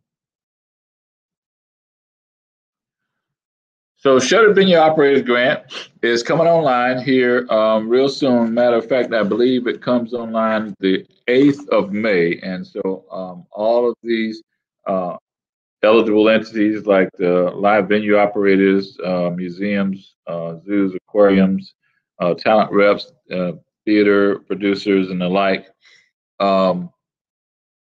if you've been in business as of February 29, 2020, then you can apply for one of these grants. The maximum grant value is $10 million. So again, if you are a shuttered venue operator, I advise you to go to our website, and I will have those websites. As a matter of fact, there are about 4 or 5 I will go over with you when I get to the end of the program. And also, if you haven't already done so, and you're interested in the Shuttered Venue Operator Grant, make sure you're in our system for award management. You have a SAM profile established, because in order to bid on a federal grant, you've got to have a profile established in SAM. If you do that before you can complete that profile, you need to go to Dun & Bradstreet, get a DUNS number. That DUNS number is a 9-digit locator that kind of pretty much just tells you, it tells us where you are, where your location is. And if you have several locations, you probably have several different DUNS numbers, those different offices or locations. Then you go back to SAM, you complete the registration. They will then apply or submit to you what is called a CAGE code, C-A-G-E, and where the DUNS number is a 9-digit numeric number. The CAGE code is a 5-digit alphanumeric number, and that CAGE code is used to pay you. So you want to make sure you have that page code and DUNS number, and you can go ahead and follow, and you can follow through, and you'll be just fine. So forget the April 8th date on here. It's going to be now May the 8th when the portal opens up, and we're going to move on to next. So here's some new programs under the American Rescue Plan Act. The Supplemental Targeted Idle Advance Payment. We've got about $5 billion out there, and there are going to be $5,000 payments to those that are hardest hit. Eligibility is still being determined at this point in time, but you can go to SBA.gov/targeted advance to find out more about our Supplemental Targeted Idle Advance Payment Program. If you've been identified and you've received the Targeted Idle Advance, then you don't have to worry about it. This is just for those who are hardest hit and meet the criteria. You can receive something from this fund. Restaurant Revitalization Fund. I won't call it a grant. It's not a grant. It's the RRF is what we're calling it.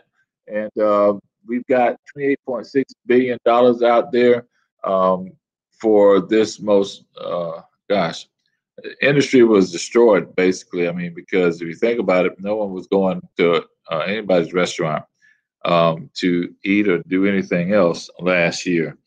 So, but if you are a food truck operator, a food cart, food stand, or caterer, any restaurant, bar, brew pub, brewery, any inn that derives, 33% of your proceeds from the sale of food and spirits, or food and drink, or food and beverages, I apologize, then you are eligible for the RRF grant. Now, RRF is coming online real soon. Matter of fact, Friday, the system will open up, and you can go in and take a look at what is needed, what is necessary, pull the documents that you're going to have. And on Monday, May 3rd, the system goes live for 21 days. only those in the underserved communities. And that's something I should have mentioned earlier. I'd be remiss if I didn't mention it now, and that is our underserved community. We are tasked, this administration is focused like a laser on our underserved communities. So one of the things that we are focused on too is how do we support people in our underserved communities, how we support small businesses in our underserved markets. Well, one of the things that this Restaurant Revitalization Fund is going to do is it's going to allow us to focus on underserved communities for the first 21 days of this fund. So the first 21 days, the focus is going to be on Hispanic American, African American, Native American, to include Alaska Native and Native Hawaiian-owned entities, subcontinent Asian Americans and Pacific Asian Americans. So if you are in one of those social groups, if you are a woman, if you are a veteran, we are going to focus on you the first 21 days of this program, starting from May 3rd to May 24th. We're going to focus like a laser on the smallest of small people. Even if you are engaged in a cash enterprise, like I can go home, I'm from St. Augustine, Florida. I can go home right now and I can go past, 3 or 4 blocks where you got someone who's got a food truck or a food cart on the side of the road, and they sell every weekend. Well, they run a cash enterprise. They don't have Intuit QuickBooks, or they don't have an accountant or someone a bookkeeper to keep the books for them. They don't have compiled, reviewed, or audited financial statements, but they're in business. They have an enterprise, and so this new program is going to help them as well. The Community Navigators program is coming online. That's going to be great for a lot of our smaller communities who are left out, our underserved communities.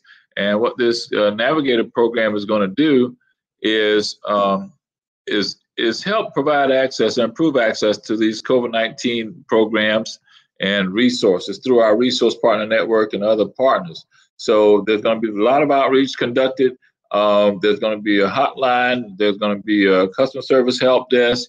And so this Community Navigator pilot program isn't a fund per se, a grant or a loan program, but what it will do is provide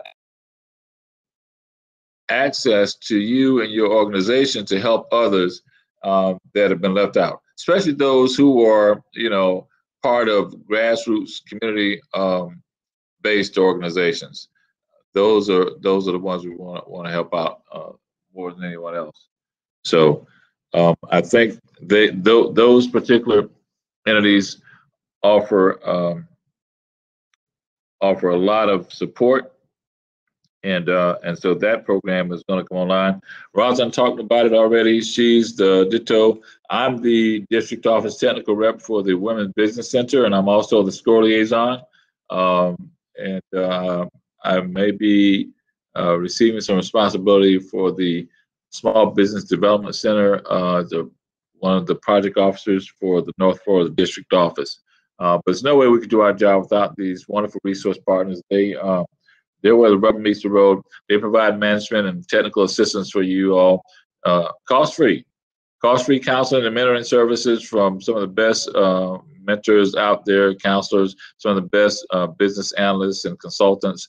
So you're lucky. You're lucky to have them.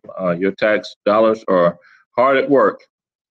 That being said, here's Rosalind's email address, Rosalind.Bryant@SBA.gov, and then there's this other guy here, this Thaddeus guy. His is Thaddeus.Hammond@SBA.gov, and that's Rosalind is ROSALIND.Bryant BRYANT @SBA.gov, and Thaddeus's name is spelled THADDEUS.HAMMOND@SBA.gov.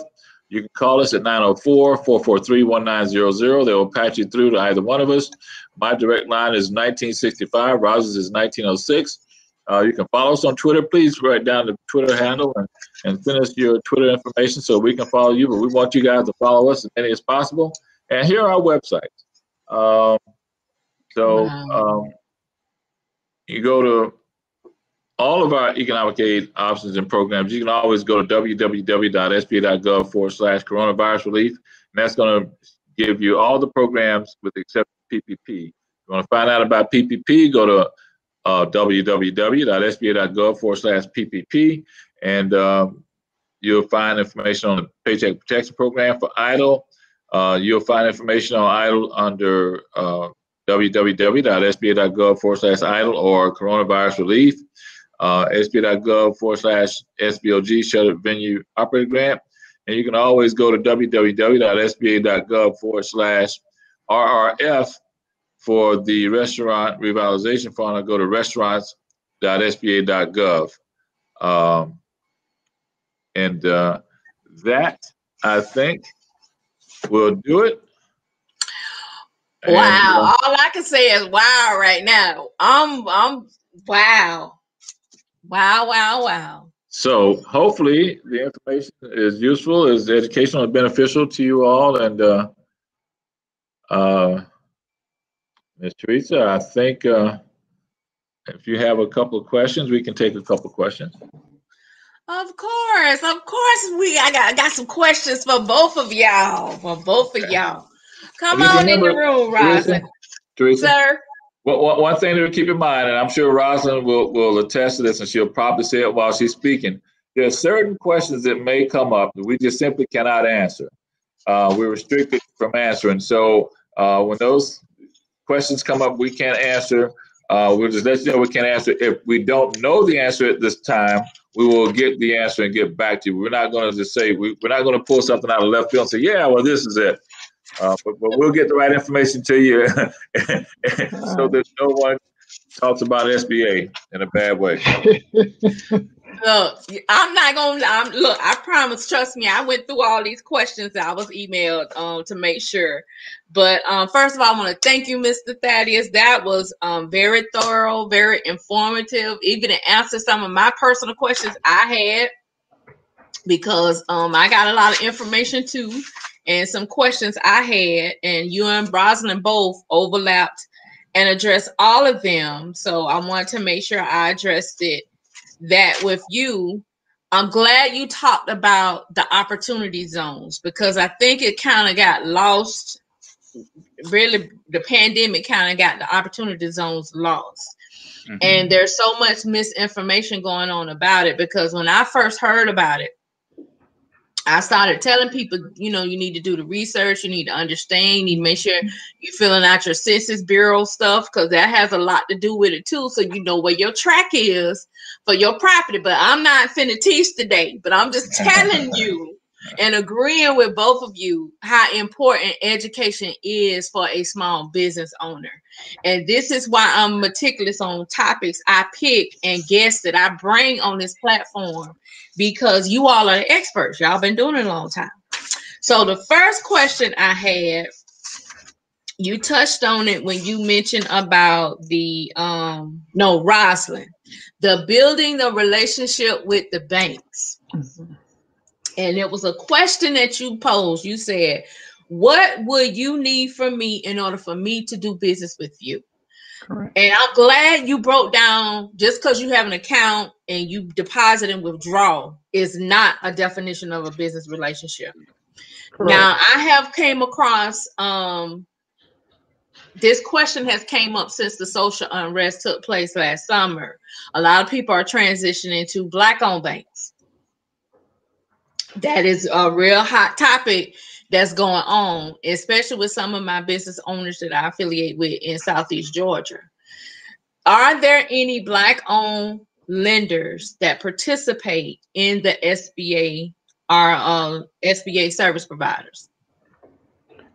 Possibly. I don't know that because that is not something that I have looked into, because usually, just so you know, we do not tell you what bank to go to. It's up to you. Right.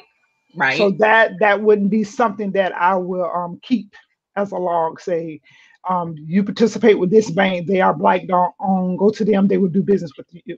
That would be an issue on the SBA side. What we do, we provide the full list of lenders that we have done business with in the past for them to use as a guide, and then they can pick and choose. So, for example, say if you have heard of a bank, so you will search our list to see if it's on there, and then you'll know whether or not they do business with us. That's usually how we do that.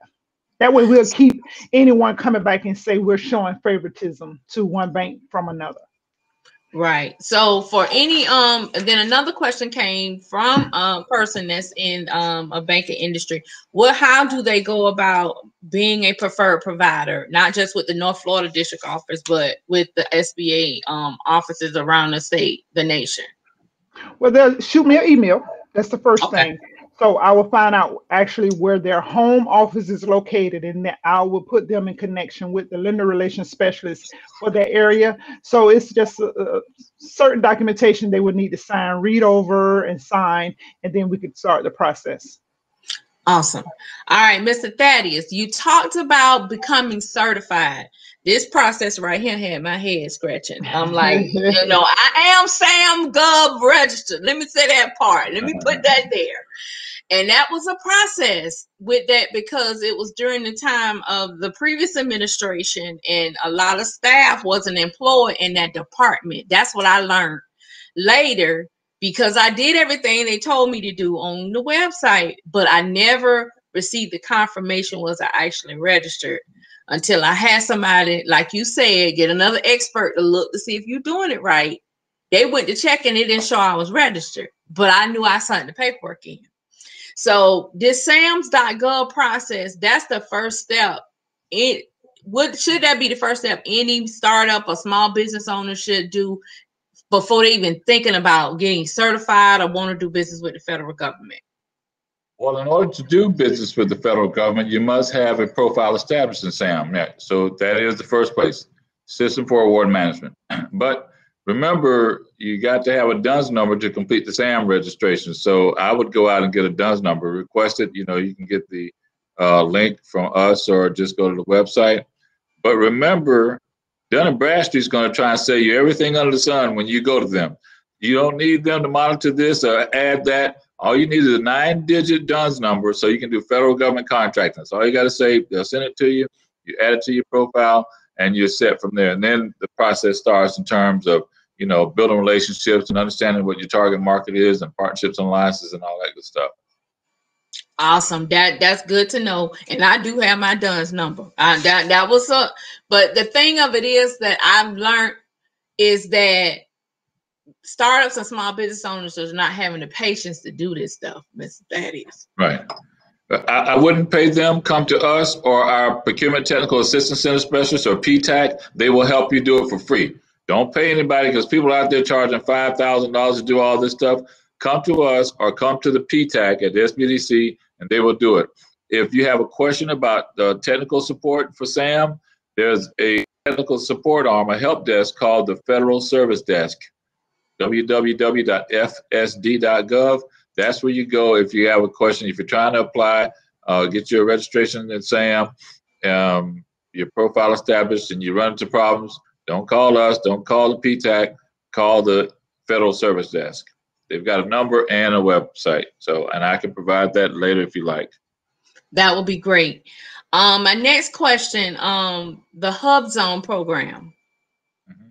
What about, you talked about, you and Rosalind both talked about the business being bank ready and being certified to do business with the government. But what about service industry businesses like consultants? And most of them are home-based businesses, probably prior to the pandemic, and even much so more now. How can they take advantage of the Hub Zone program to be able to get those economic tax credits that's available to them? Well, the Hub Zone program, just like any of our other federal government contracting programs, is predicated on relationships, right? Okay. You can get the certification. That doesn't guarantee you're going to get some work. As I stated, we buy everything from Apple to xylophones. If you're in the service industry, if you make it, if you produce it or what have you, we're going to buy it. It's just a matter of establishing relationships with the customer that you feel is the best for you in your target market. So I would just say, make sure once you get the SAM registration, you want to go into a hub zone. If your principal place of business is located in a hub zone, first of all, 35% of your employees reside in a hub zone, then you can focus on marketing to the government. And if you're a hub zone firm, the government they will love to talk to you, because they have not met the hub zone goals in federal government contracting. And I've been doing this for many years, and they have not met the goal for hub zone yet. 3% goal. So if you identify yourself as a hub zone firm, guess what? They're more likely to do business. If you have hub zone, 8A, woman on, or services able, now the federal government gets credit for doing business with all of those entities under one. Wow. So if you're a hub zone and woman on, that's a plus for the government. I always tell people, start marketing them in March and April and May, because they're going to make their buying decisions in June and July, because they've got to use funds. If they don't use it, they're going to lose it. And if they know they've got a hub zone out there, hub zone firm they can do business with, then you're good. Awesome. That's good. Got me thinking. Something to think about. Now, you talked about Rosalind. It was a question you talk about bank ready when you was going over the 5 C's, and you were talking about character, and you was talking about credit. And I get this question asked me a lot of times. Personal credit. Now, we know we in a pandemic, and a lot of folks either lost income, couldn't pay bills, they probably got extensions. What would you advise small business owners and startups right now who credit score has been impacted? That's going to impact that C in the 5 C's for them to be bank ready. Well, for one, for SBA, I want to speak on the SBA part. The credit score, or the credit, your credit score is very low, what is required to do business with SBA and for the SBA to move forward. Now, majority of our lenders, they do have their own in-house credit score that they will work with. That's really up to them. We can't tell them that. But as far as our programs, I think our score is like a 6 something. Okay. That we will accept applications and move forth with it. But I would have them pull their credit report, for one, to make sure nothing fraudulent is on there. That's the first thing during this time, because there's a lot of that is going on as well. And then just look at everything, just make note of it and justify everything when they go out to receive funds to folks. You have issues on your credit report. Don't let it just sit there. Let someone know what's going on. Say it's out there. Call the creditors and let them and ask them, hey, is there something I could do? Is something, the small payments I could pay towards this, whether it's $5 or $10, to keep you from reporting it as being unpaid? That's a good answer. Great. Now, with the IRS backlog processing tax returns, and I know the tax filing deadline has been extended to May 17th. And I know you said being bank ready, you and Mr. Thaddeus, that we got to have our financial statements and all this stuff in order. But if individuals who've all filed 2019 tax returns and they have not been processed yet, and they can't get the IRS 4056 form, what's the next option? Just as long as they show that they have filed for an extension, or the extension is out there and they have filed, that shouldn't be an issue on our end.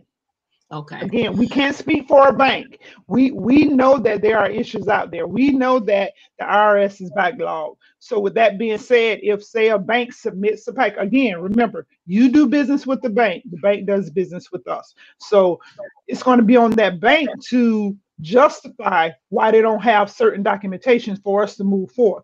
So if they put on there, the applicant, I do have in file where the applicant has received an additional extension to this, or IRS, they have submitted it to IRS but have not received the information back, that is the justification for us to move forth. And then first thing, before closing or before you disperse these funds, you must have this in file. That's how we move forth on our end. But again, that's SBA. we understand all of that. Again, SBA, we're both federal, so we understand what's going on there. But I can't speak if a lender may say, hey, if you don't have it, we don't want to do business with you. Okay, now you may want to go to a different lender that will actually work with you, justified, and move forward. Okay. All right. I got one last question. I think this one might be for Mr. Thaddeus. If a business previously applied for the PPP loan or the ELI, the economic injury disaster loan grant, can they apply again? I remember I like the way you broke down about the advance that they gave if you didn't qualify for the $10,000, so they gave you $1,000 or $2,000 or whatever based on the number of employees. If you applied under before, can you apply again? That's my first question. And the part two of that question, if you have more than one business in 2 different states, can each business apply? Yeah, well, you can only apply for the EIDL loan once. PPP, you can do it twice. And if you got multiple, I had a lady 6 daycare. As long as you have different EINs for each one, you can apply for each one of those entities. Okay, because I know that question. Let Rosalind add, because that's her territory. Okay. Before I go to PPP on the EIDL, Thaddeus, you could talk about, because she said, I know you only can apply once, but as far as the reconsideration side, if they get denied, can they reconsider? Can they submit? Yeah. You can submit an app or a packet for reconsideration if you were denied the EIDL loan. It's not a different EIDL loan, but if they deny you for either credit reasons or unverifiable information or what have you, you can write a synopsis of what the issue was, how you resolved the issue, provide the 4506T. Here's that form again, and whatever documentation necessary. Send it to PDC consideration, and they will reconsider the request, and then you may receive the funding. But the actual application only once. But you have PPP first and second job. Rosalind, like I said, that's Rosalind's territory. And as far as the PPP, as you know, the first round we called it PPP 1, they applied. So now if you receive the first round funding, now you're applying for the PPP, the second round funding. So yes, you can have 2 PPP loans out there. And you can also have 2 PPP loans and a EIDL loan. So you can have actually all 3 loans.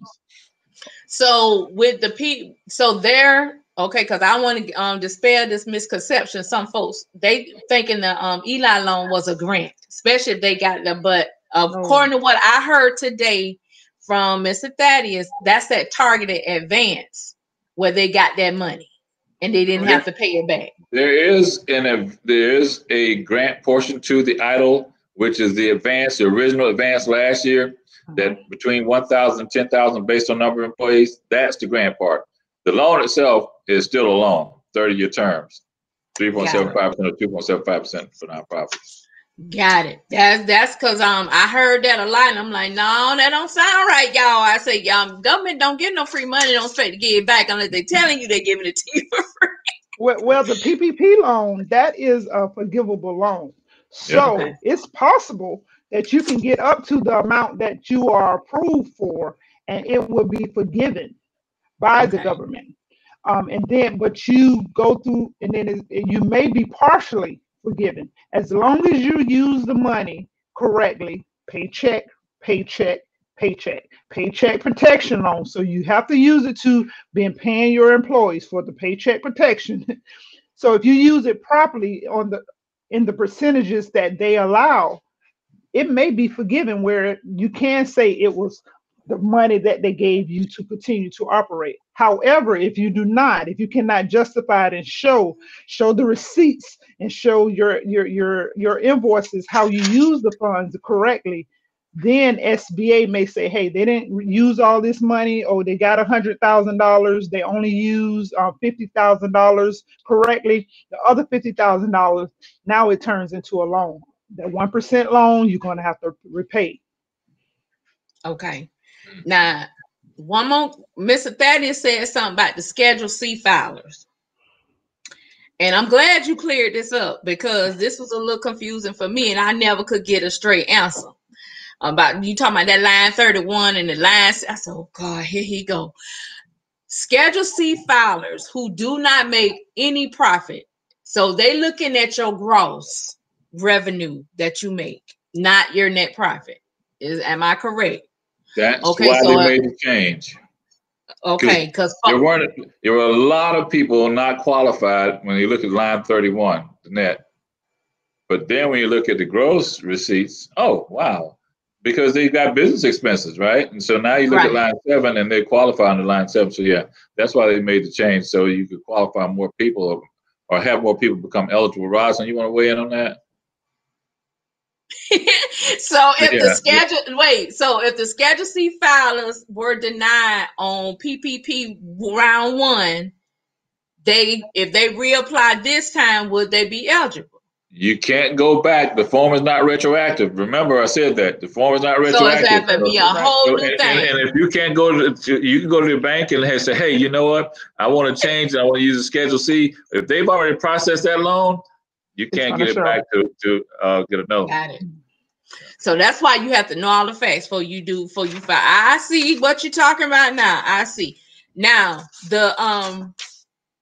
I love the new initiatives that's coming out in the grant, and I'm glad they opening up the opportunity for the underserved communities to get first opportunities at the funding starting May 3rd. But you said something about those that didn't have the actual financial records or formal stuff. What would be acceptable for them to apply? Well, right now we're working on that. So stay tuned. Send me that question. Rosalind may know the answer. I don't have it right now. We're still working on that, and they will let us know. But just know this: if you're on a cash business, we're going to help you too. And that's those people that run a cash enterprise. You know, I was just saying, I didn't want. Well, I go to the hood right now, and I go to the corner, right? And you know, I got my partners on the corner. Got that food truck, been there for 20 years. He's running a cash enterprise. Right. You know? So I agree. We want to help as many of those that want to be helped. You know, some of them don't want to be helped, but some of them need the help. Right. Okay, and I think. Go ahead, Rosalind. I'm sorry. I was going to say, I think we should kind of wait before answering that question, because again, it is new. So when they start registering, folks going to come and they're going to say, "Oh, this is what I got."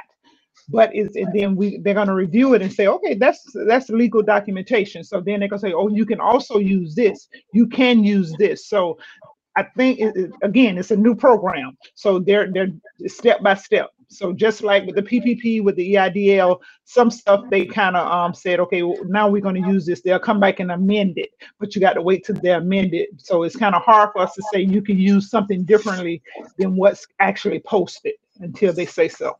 Right. So note to small business owners and startups, keep your stuff in order. Keep your revenue, your expenses, keep it in order. So when they do tell us what the criteria is, y'all will be ready to put that information in on whatever template or form requirement that the SBA require. Now, Startup Grind might be curious about this question, and some of my Startup Grind directors about the shutter venue operation grants, because before the pandemic, we used to have in-person events.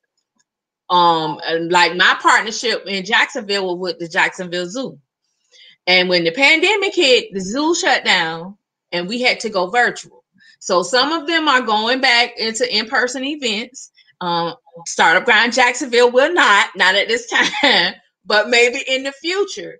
So I'm curious, with what we do as a community of educating entrepreneurs and bringing them together in an in-person event, what we qualify for shutter venue operation grants? Because I know I'm not the only organization. Startup Grind is not the only community that holds monthly events or hosts monthly events, whether it's on a social basis or educational basis or networking basis.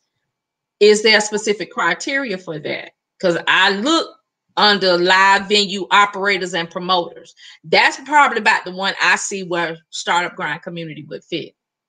Am I right or wrong?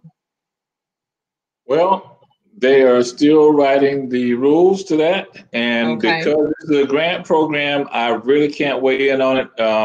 Unfortunately, because Rosalind and myself were government employees, this is going to be a government competition. So you're going to have to submit a bid, a request for proposal. You got to submit a bid for this particular grant. In order to be awarded the grant, you got to go. That's why you have to have a SAM profile, and you have to go through all that stuff in order to submit this bid to the government for the grant. So, I can't talk about what the rules are, and can't be whatever you see on the website. That all I can tell you is you can go to the website, but we can't talk about what the rules could be or what they are. So they haven't determined whether you had to be for-profit or nonprofit. You can be a nonprofit and for-profit. Gotcha. That's all. Look, that's enough for me. I'm a reader. I will go out there and read. But I was just curious when you was sharing that, and I was reading your statements from that, because I know some of the other individuals who do events. Back up. If I'm not mistaken, Rosalind, help me on this one. You got to be for-profit. You got to be one of those entities that was listed, zoos, aquariums, correct, and all the like. You got to be a for-profit enterprise. They listed there, and just so you know, Therese, that is one of the reasons why when we talk about this program and the restaurant program, it's kind of unclear, because we're trying to provide the information to you without just saying go and read it. Got it. But we want to provide some kind of overview of it. So, but it's certain things that we can go into, because we don't want no one to come back and say, hey, they got it before we got it, or they gave them something, or they approved them before I got approved, because we want everybody to be on equal ground and to apply. So that's why everything that you need, whether or not you're approved, whether or not you're eligible or not, everything, go to the website. That's why we provided that website. You go there, it's self-explanatory there. And if it's not, then they have resources for you to talk to. It's out of the district hands outside of that, because we don't want someone to say, well, the North Florida district gave Startup Grind all this good information and we didn't never get it. So that is why it's kind of unclear, and we're kind of hesitant of what we're saying about those programs. So. Right, I understand. So let me clarify and be specific for our listeners now and who gonna watch this replay. SBA North Florida District Office is operating in person or virtually. How are you all servicing the community members? Say that again. In reference to, other words, can someone come visit the office, or they have to do everything through phone or Okay. We are virtually. Okay. So you can, that's why we provided our email address. Thaddeus and I provided the telephone number. You can call 904-443-1900. That is our district office. Anyone who answered that telephone should be able to provide assistance to you.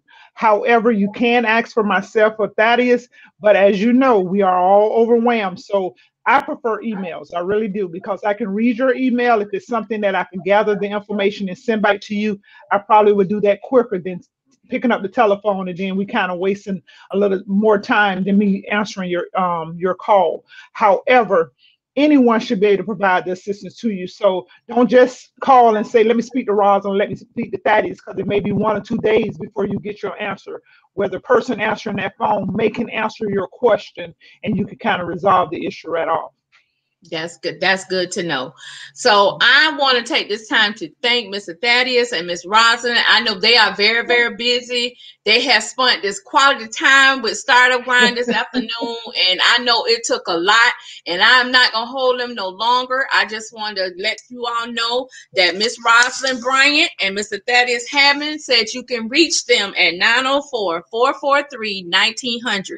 And if you're not in the North Florida, Jacksonville, Florida area, there is a SBA office in your area. You need to go to SBA.gov and you check out the location where you are. And as Rosalind and Mr. Thaddeus told you both, you have to build the relationships. You have to build relationships to get the access and the opportunities with the federal government. Just want to let you know, funding month is still going on. We hold it on strong to the end of this month. Tomorrow at 2 p.m., we'll be talking with Serena. She is a world-renowned expert in taking advantage of what Mr. Thaddeus talked about, that AA government contracting. She's going to talk about redefining federal contracting, how to succeed in the federal marketplace.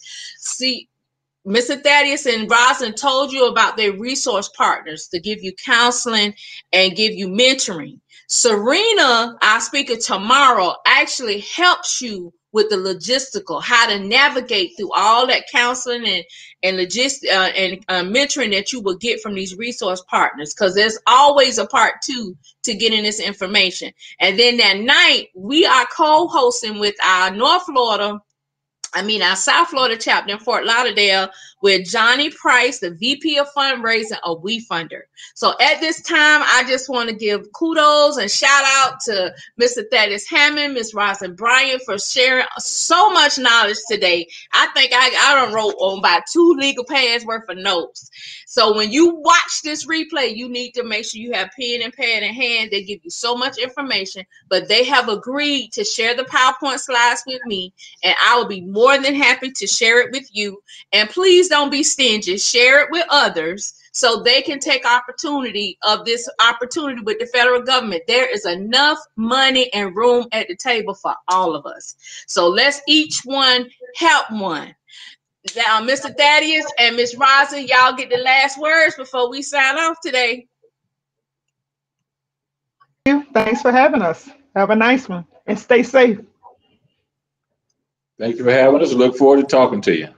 Thank you. All right, you both stay safe, and you all have a good evening. And thank you again from Startup Grind Jacksonville. Take care.